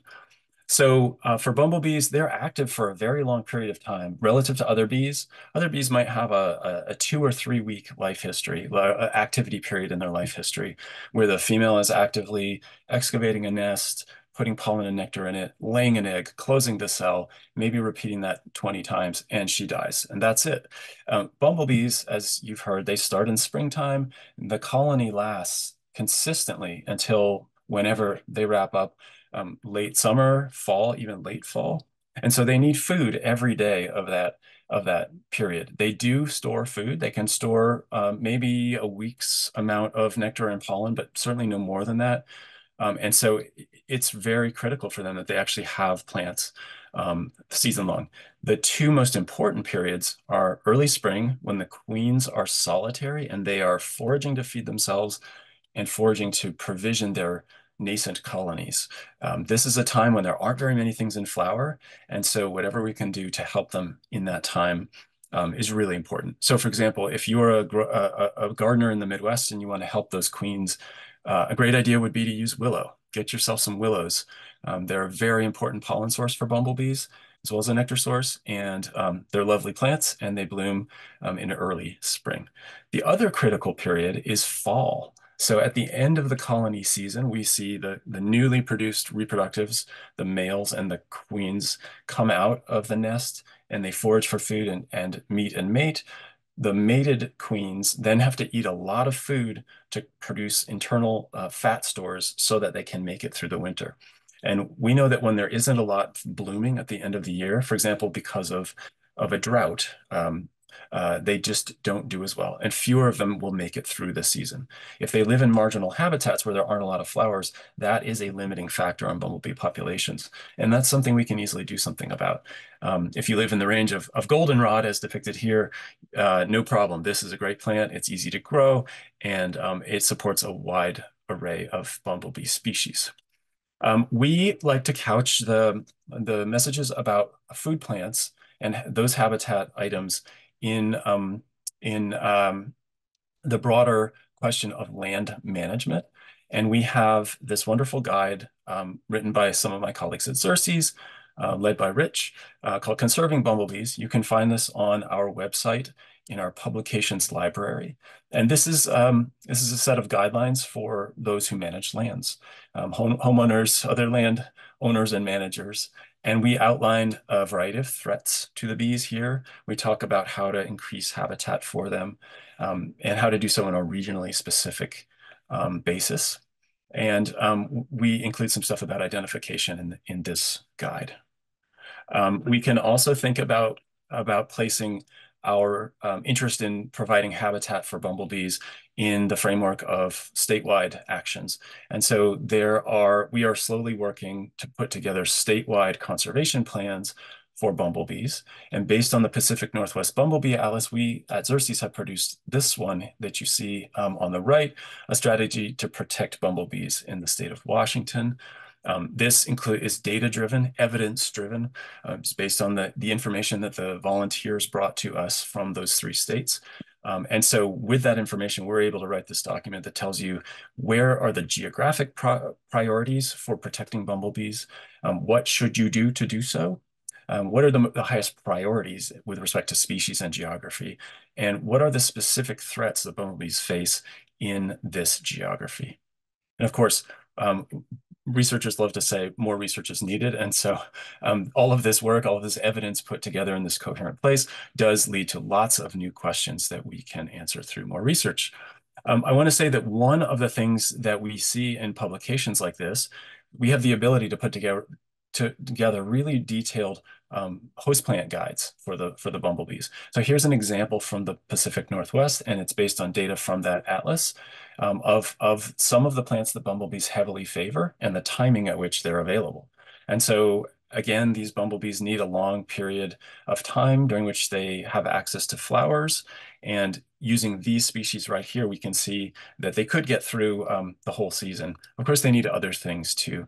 But when you start graphing out the seasonal availability of the plants like this, you can sometimes immediately see something's missing. Something's missing in the first 2 weeks of June. And then you can start to think about what plants do bloom then. You can go look at the field guides for those plants. You can think about what's available for purchase and planting, and maybe you can fill that gap at least locally. Just one more example. This is for the whole of the U.S. It's another attempt to show some of the more important bumblebee plants and when they flower, and the fact that we want to see overlapping or interleaving of those periods of activity, of flowering activity for those plants. Sorry.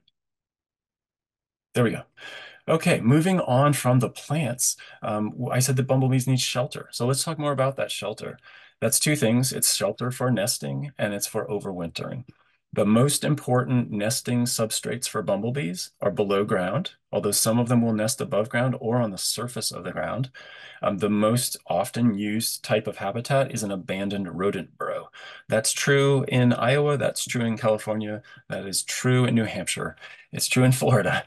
They love these old rodent burrows. And so species are somewhat flexible in what habitats they can use, and we will often find them in rodent burrows. They will also use other types of underground cavities that are created by people or maybe by a tree rotting away and leaving a place where the root once was, or other rocky processes, other things that leave holes in the ground, but they cannot excavate that cavity themselves. They need a preformed cavity. As I said, some of them will nest literally right on the surface in grasslands. So you can imagine what happens during haying, or they can easily be trampled. So it's a rather tenuous existence for those bees. And then there are those that like to nest in trees, and they'll often accept things like bird houses. For overwintering, we see the bees, instead of needing a pre-formed cavity that they go inside of, they actually dig a shallow hole. Maybe I've watched them do this, maybe 2 to 4 inches in depth. If you're in grass, it's often just below turf grass root zone. And they're not making a big opening. They're actually burying themselves alive. They're touched by the dirt the whole winter. And they go into a diapause or a sort of torpor during that time, in which they slowly subsist on stored fat reserves. So again, we have talked about connectivity and its importance. Functionally, what does that mean? Well, looking at the city of Sacramento here, from above, we can see lots of little dots of habitat in backyards, a couple of parks perhaps, and then some more marginal but potentially habitat areas like golf course edges, the edges of farm fields. But when you think about a landscape like this, there are a lot of barriers to migration and movement for bumblebees. Even though they fly, they may have a hard time getting from one little patch of habitat to another. So aspects of management like this greenway we see, I'm not sure if that's a Sacramento River or one of its tributaries, but that beautiful sinuous green area along the river, that's the kind of thing that bees will use to move between areas. And it's the kind of thing that would link in a genetic sense over time different populations that might otherwise be discrete from each other. So we can piggyback these kinds of connectivity onto other conservation efforts. We can also think creatively about what constitutes a corridor for an invertebrate that can fly. And it might be a little different from that necessary for a large carnivore, for example. But connectivity is definitely a part of the picture. Research shows us that this is so, and we think that we should do more of this. And that means that we should do conservation everywhere. We should think about bumblebee habitat occurring everywhere. These are not animals that only occur up high in the mountains or in special spots that most people don't get to go to. They're actually animals that live all around us, including some of the most imperiled ones, like the rusty-patched bumblebee, which can be found in people's backyards in urban areas. So we need to think creatively about where and how we can create habitat, and that would include things like roadside plantings, better use of the space in public parks for creating habitat for bees, as you see in the top right photo. That would include working with growers to reduce their pesticide use, to help them put in flowering strips like the one you see in the bottom left. And of course, lots of outreach to homeowners about the fact that the little stamp of habit of land that they may manage on Earth is actually important to these animals. And without much effort, you can create something beautiful that can actually really benefit the bees, such as this planting of echinacea in the bottom right. Now, we need to talk a little bit about the quality of these habitats. We've now talked about sort of the quantity of nesting, of forage and wintering habitat. Let's make more of it was basically my message, but the quality really matters. And one of the key drivers of quality in bumblebee habitats is whether or not they are exposed to pesticides. And so this picture from the USGS of estimated uses of one neonicotinoid chemical imidacloprid in 1 year show that it's a widespread chemical. This is something that's dangerous for bees, and it can make a big difference in habitat quality. So we know that there are interacting effects of these stressors and threats, as we've discussed. And so when you add pesticides to maybe marginal habitat or to bees that are stressed by pathogens in their guts, you might see a non-additive negative effect. So extra synergistic negative impacts of these pesticides and other factors on the bees. So there's a lot you can do to reduce pesticide exposure for bees. Don't use them is one thing you can do. Limit your use of them is a more realistic and practical piece of advice for many people. So we're not really saying don't use them at all, never. But think about your personal use of pesticides and just how important they are to your management of your area, your land. So many of us can reduce the total amount of pesticides that we use. And you can find a lot of help from local extension agents, master gardener programs, and others who will give you solutions for ways to manage weeds and other issues without pesticides or with fewer pesticides.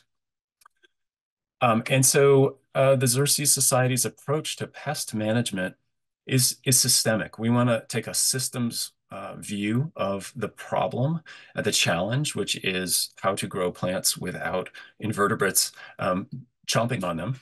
And so we don't want to just isolate the lettuce plants from the rest of the earth and bring in a chemical from outside and kill all the bugs on the lettuce. We want to think more holistically about this, about an ecological system that a farm is, if it's functioning well. And so in this picture, you see some crop plants, and you see in between the rows a number of other plants being grown, both as food for pollinators in the case of that red clover, and perhaps host plant areas, intermediate areas for some of the natural enemies of the pests.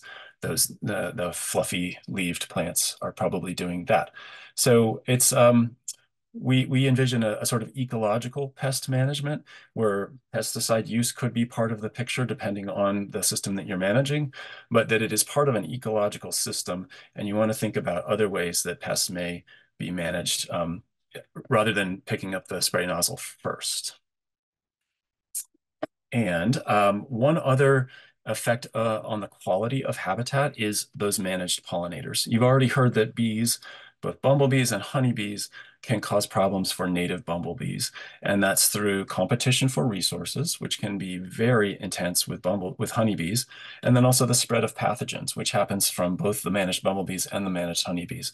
And so when we're thinking about habitat creation, habitat protection, we want to think about this as a potential stressor for those bees. Are there a lot of honeybees in the system? Are you managing your yard right next to an apiary, for example? That would affect the quality of and the value of that habitat for bumblebees.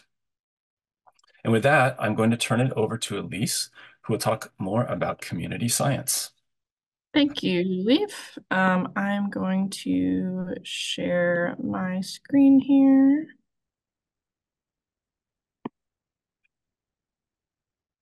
Okay, can everybody see that all right? Awesome. Okay, so I wanted to kind of wrap things up here, and we'll talk a little bit about some of the outcomes of the Bumble Bee Atlas, and also just about community science as another approach to effective bumblebee conservation.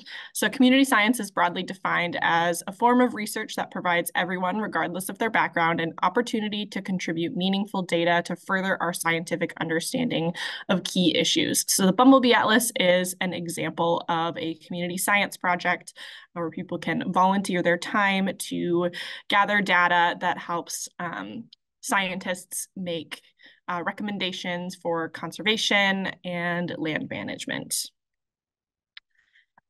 We have seen a real explosion of observations when it comes to bumblebees because of the help of community scientists that we've had over the last handful of years. This explosion of data kind of started in 2018, as you can see here in this graph, which is when the Pacific Northwest Bumblebee Atlas was kicked off. And as we've seen the atlas spread to more and more states, we have seen the amount of data coming in really increase. And this is helping us learn a lot more about bumblebees.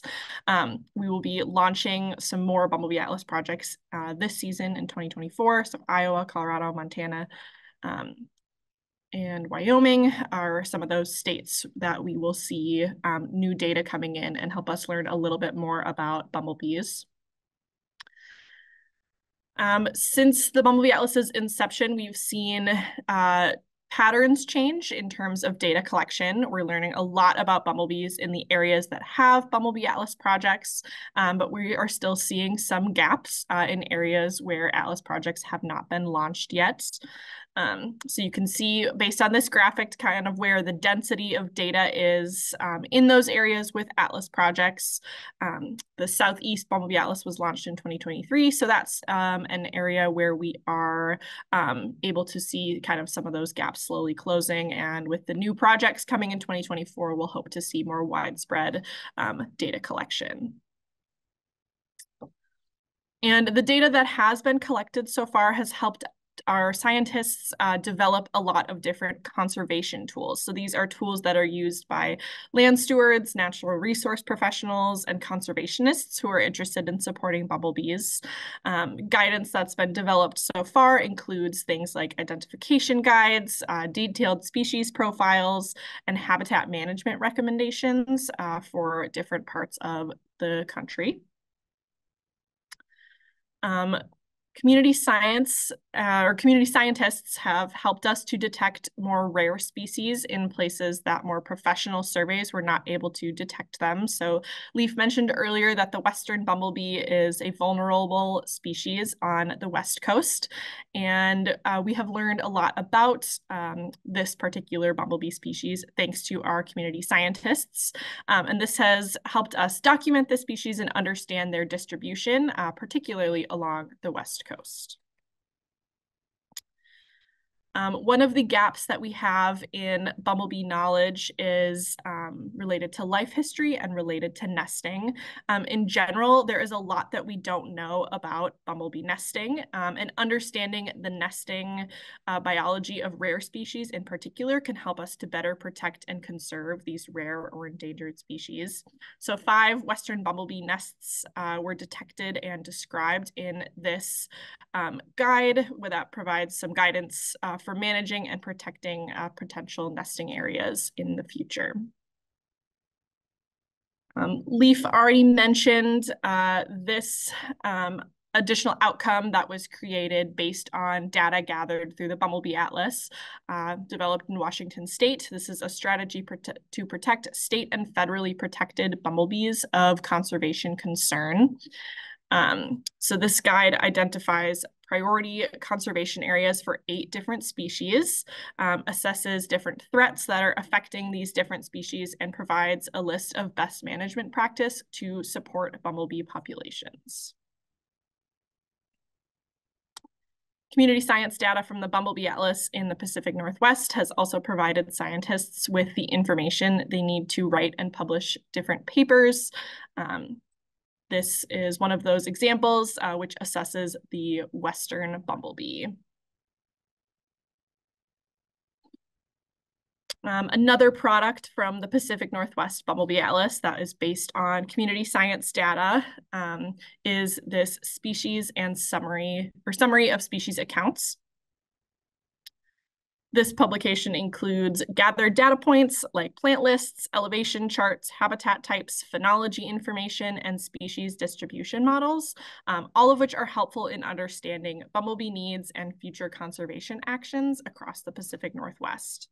So part of the Bumblebee Atlas, so part of doing your bumblebee survey, also includes filling out a habitat assessment form, which also allows us to understand more about sort of the surrounding area of your survey rather than just the plants that the bumblebees are being collected from. We're zooming out of the Pacific Northwest and into the Midwest.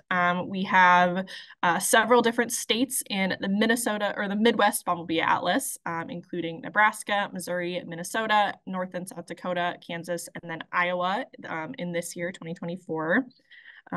Nearly 20,000 observations of bumblebees have been made, and this accounts for about 28 different species being documented.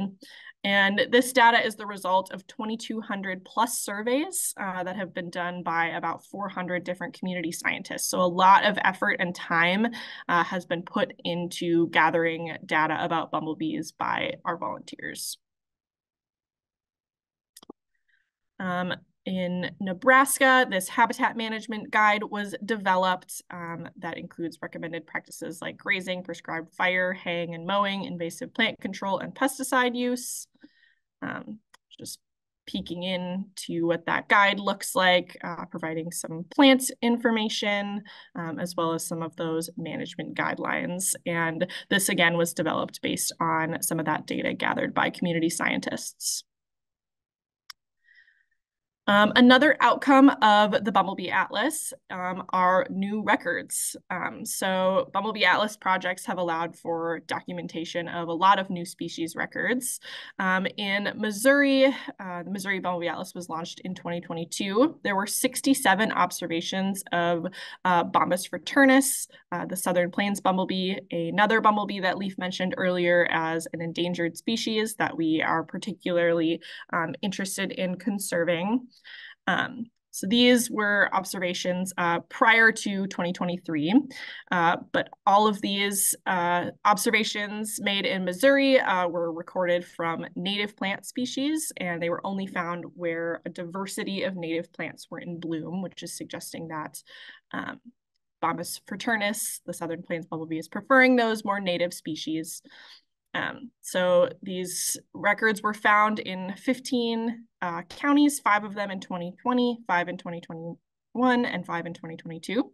And in 2023, we had our first Bumblebee Atlas documentation of Bombus fraternus here in Minnesota, where I'm based out of, and this was our 3rd observation of this species in the state of Minnesota. So it's really cool to see that our community scientists are able to find these more rare and endangered species. So again, looking at some more of the Midwest data, we're zooming into Minnesota now. Between June and September of 2023, 42 Minnesota Bumblebee Atlas participants conducted 167 bumblebee investigations across our state. So this brings us to a total of 441 investigations or surveys since the year 2020.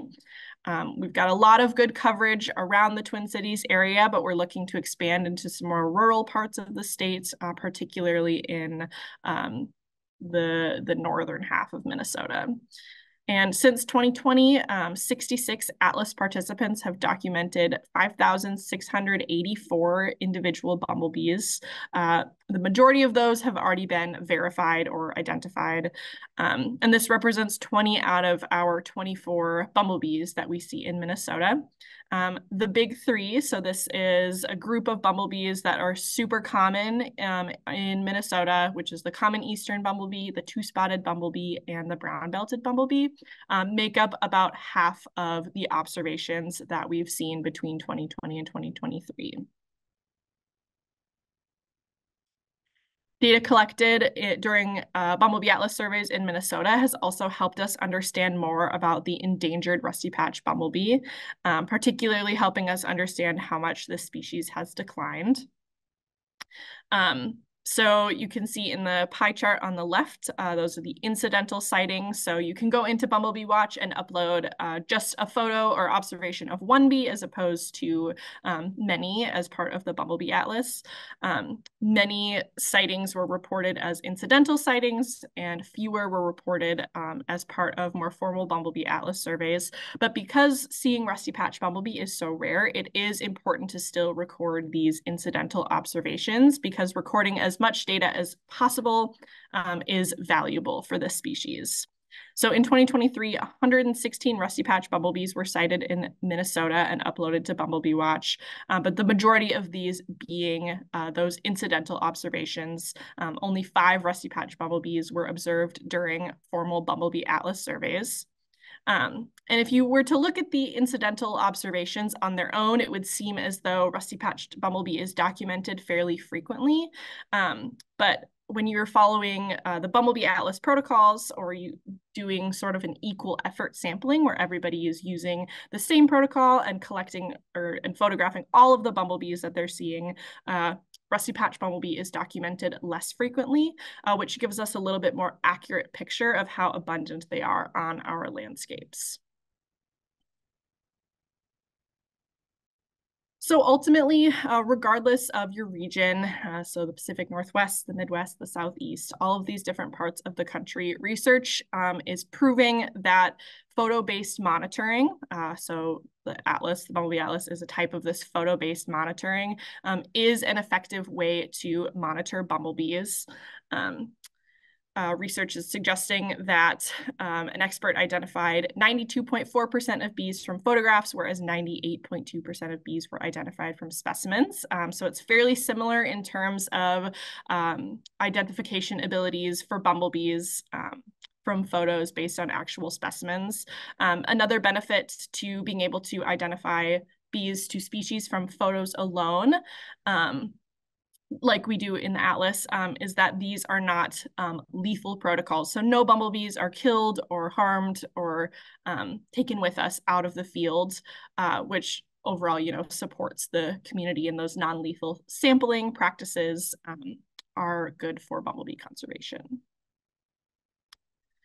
Well, we have gathered a lot of data and have produced a lot of research reports and guidelines and recommendations based on this data. There still are some gaps we hope to fill in the future, particularly in sort of more undersurveyed areas like the South Central United States and New England. Making our bumblebee data publicly accessible helps to aid in evidence-based management and conservation decision-making. Data can also help to inform gaps in life history knowledge and give us a better understanding of overall bumblebee needs. And in the future, we hope to implement a long-term monitoring plan that balances different needs and other interested partners who want to help to support bumblebees. And I will turn it back over to Laurie to kind of wrap things up for us here.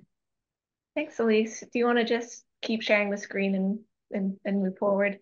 So just really quick here at the end, there are a bunch of resources available. There are a few books published by the Xerces Society with more suggestions for how to attract pollinators and plant suggestions for how to feed them. Next slide.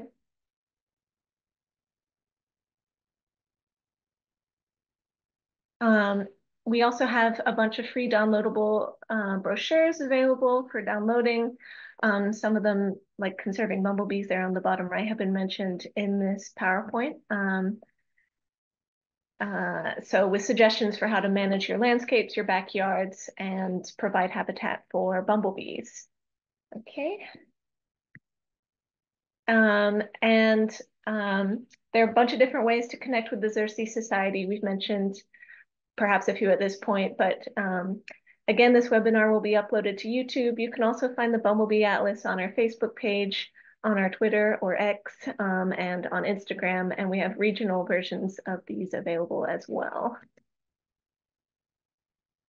And that wraps up the conservation portion.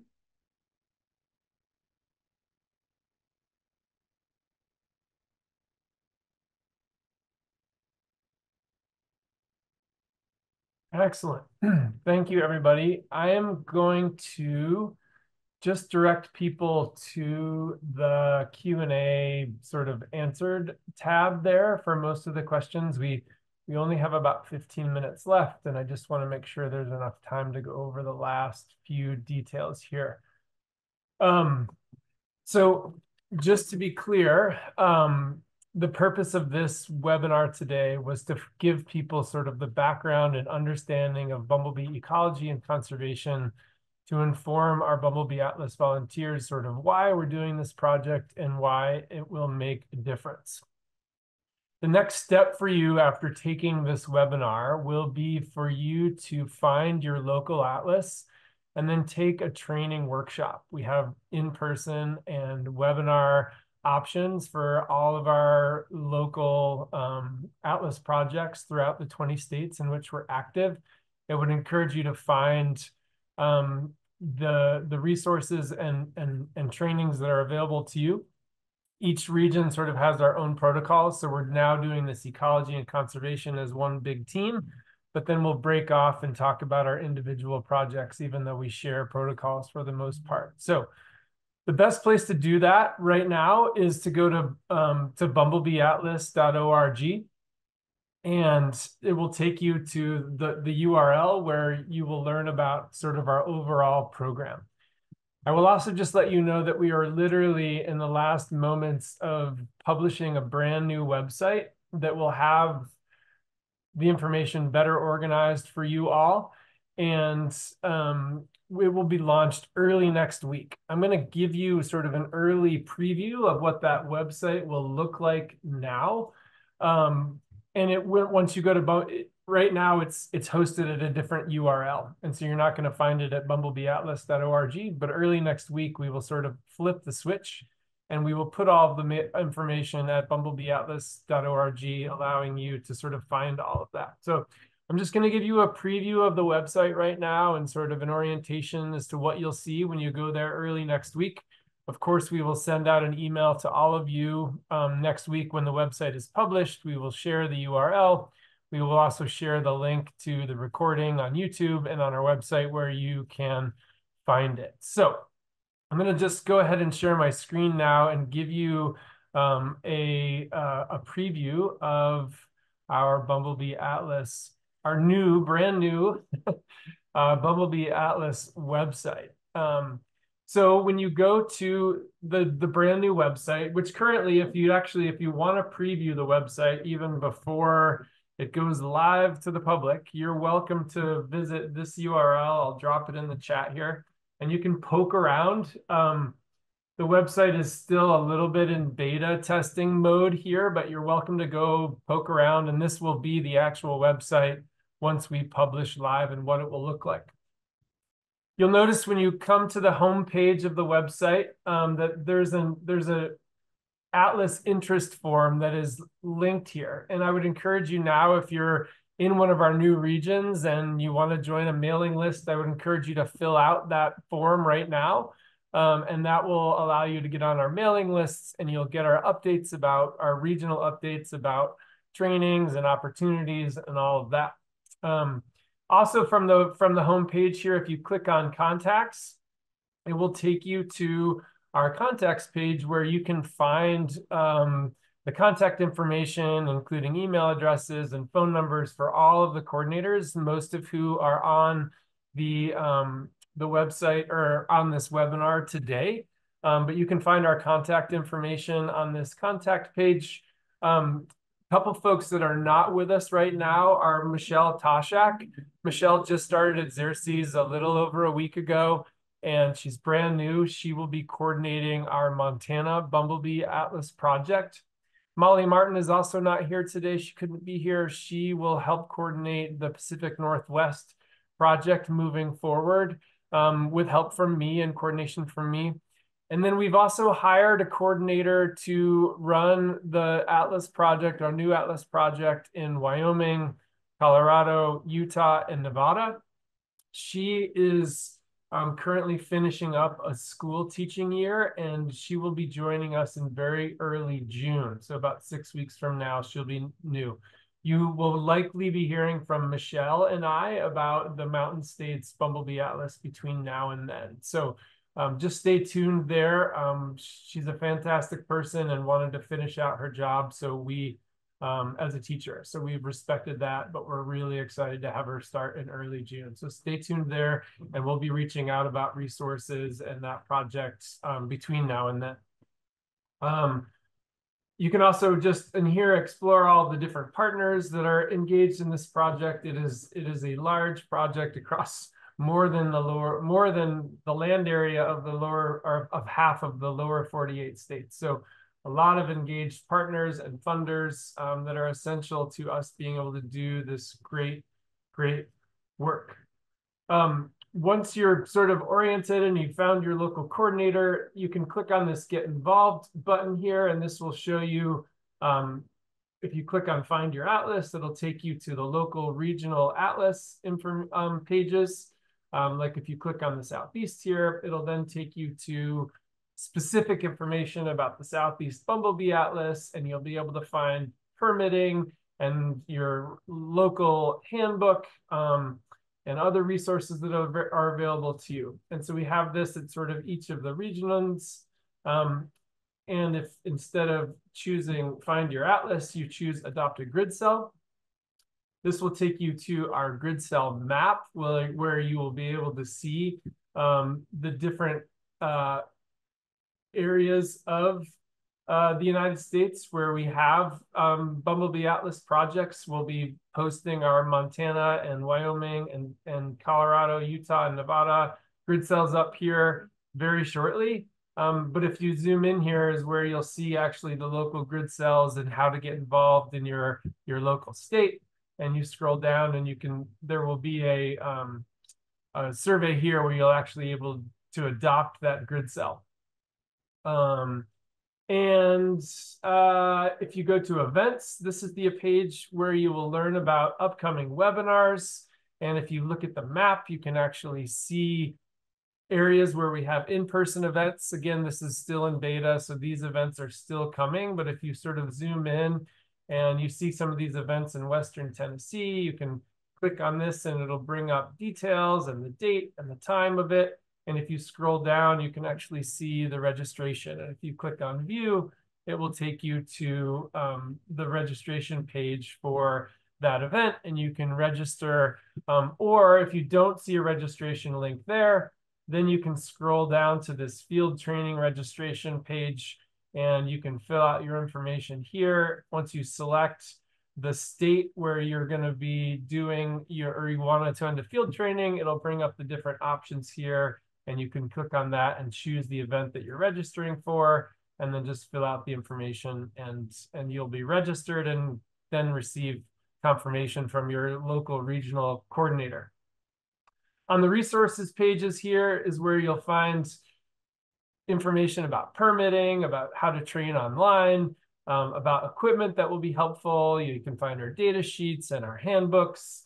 You can find photography tips here. You can find out information about the survey protocol, and then how to identify bumblebees, tons of resources that are available for you, both online and field guides. And then a brand new feature of our website that I think we're really excited about for this year is to join our forums. And if you click on forums here, if you see a blank, it means that you're not logged in. So you're going to need to create an account on the new website in order to participate in our forums. And the purpose of the forums is kind of going to be like all of our groups currently have a private Facebook group where we're having people sort of coordinate and answer each other's questions and maybe find other people to do surveys with. Our forums are going to be the new place for that. And the way to sort of be able to see those forums would be from the homepage to go to sign up. Or if you already have an account, you could choose sign in, which I'll do here. But if you click sign up, you should be able to just use an existing Google or Facebook account or Apple account to just automatically join in here. And so if I click sign in with Google, it'll automatically use my Google account and it will log me into the website. And then when I go to forums here, I can actually see the forums. And then if you want it, so I can enter these forums now and communicate with my local volunteers and my local coordinator to help me find answers to questions or potentially areas to do surveys, etc. So you're going to click in here, and then you'll see the discussion board over here on the left-hand side, and you'll be able to include spatial information about your question. If you had a question about a specific park that you needed a permit to, you could actually put a pin to that on the map here and then ask a specific question about it, et cetera, et cetera. So great new feature of the website that, again, will be coming early next week. And also under this data, under the data here, we also are going to have new features on the website. We currently are building a field guide. So all of the bumblebees that the Atlas has identified will have profile pages here that'll be data driven. You'll notice, and you've probably already noticed during this webinar, that the vast majority of information that we've been talking about in terms of products has been related to the Pacific Northwest. And that's because we've completed at least the first phase of the Pacific Northwest Bumble Bee Atlas. So the products are out and they're complete, and we have final sort of products here. But if you click on, say, Bombus huntii, it'll bring you to, an overview of that species. You can see the number of observations of that species. Currently, this is only the Pacific Northwest Bumble Bee Atlas, but we'll be adding information about all our other atlases eventually as the data keeps coming in. And these are interactive charts, so you can actually zoom in and learn more about what plants the bumblebees are using in different regions. And you can sort of select different habitat types, and it will show you where those surveys were conducted. And so lots of really neat data-driven information is also going to be available on the website. And even if you scroll all the way down to the bottom here, you can see an overall dashboard that shows all of the species and all of the host plants that are available. And again, this is interactive. So I can compare, again, Bombus huntii to Bombus nevadensis and see where those two species are found on the map. I can see the host plants that they're using. I can zoom in and see what they're using in different areas and see how huntii differs from nevadensis. And I can also interact with that different habitats that they were found in. So again, really cool new interactive data features that are going to be available on the website. There's a page here about how to submit data on Bumblebee Watch, which is our platform where we gather data for the Atlas. And then if you click on data highlights here, you can see information about all of our Atlas projects, as well as click on one of these to see information about, say, Nebraska. If you wanted to see Nebraska highlights, you can click there and learn about what we've learned in Nebraska over the last several years. We've talked about the forum and about contact. So that's really a pretty quick overview of the new website and where you'll be able to find information for this season moving forward. And yeah, just hope that you will engage with us and learn more, help us learn more about bumblebees and close some of these information gaps that our team has shared with you today about bumblebees and how we can better use data to conserve them. And I just can't tell you enough how much of a difference the contributions and surveys that you all have been doing across the country have made a difference for bumblebee conservation in North America. We've now engaged, like over 2,000 people in this program across the country and gathered nearly 100,000 survey-driven bumblebee observations that are just helping us learn so much more about these essential species. And, we couldn't do it without all of your engagement and help. So please, if we can help you learn more or if we can do a better job getting you more resource, please reach out to your local coordinator. You can send an email to bumblebeeatlas@xerces.org and we can help you. So thank you all so much for your attention today. I know this was a long webinar, 2.5 hours on a Saturday morning or early afternoon is a long time, but the vast majority of you stuck around for the whole thing. So thank you so much for being here today. And on behalf of the entire team, I will just say, bumblebee survey season is started in California, and it's getting close in the rest of the country. So get excited, get trained, find your local event for your local atlas, and get out there and start helping us do surveys this summer. And thank you so much. Have a great afternoon.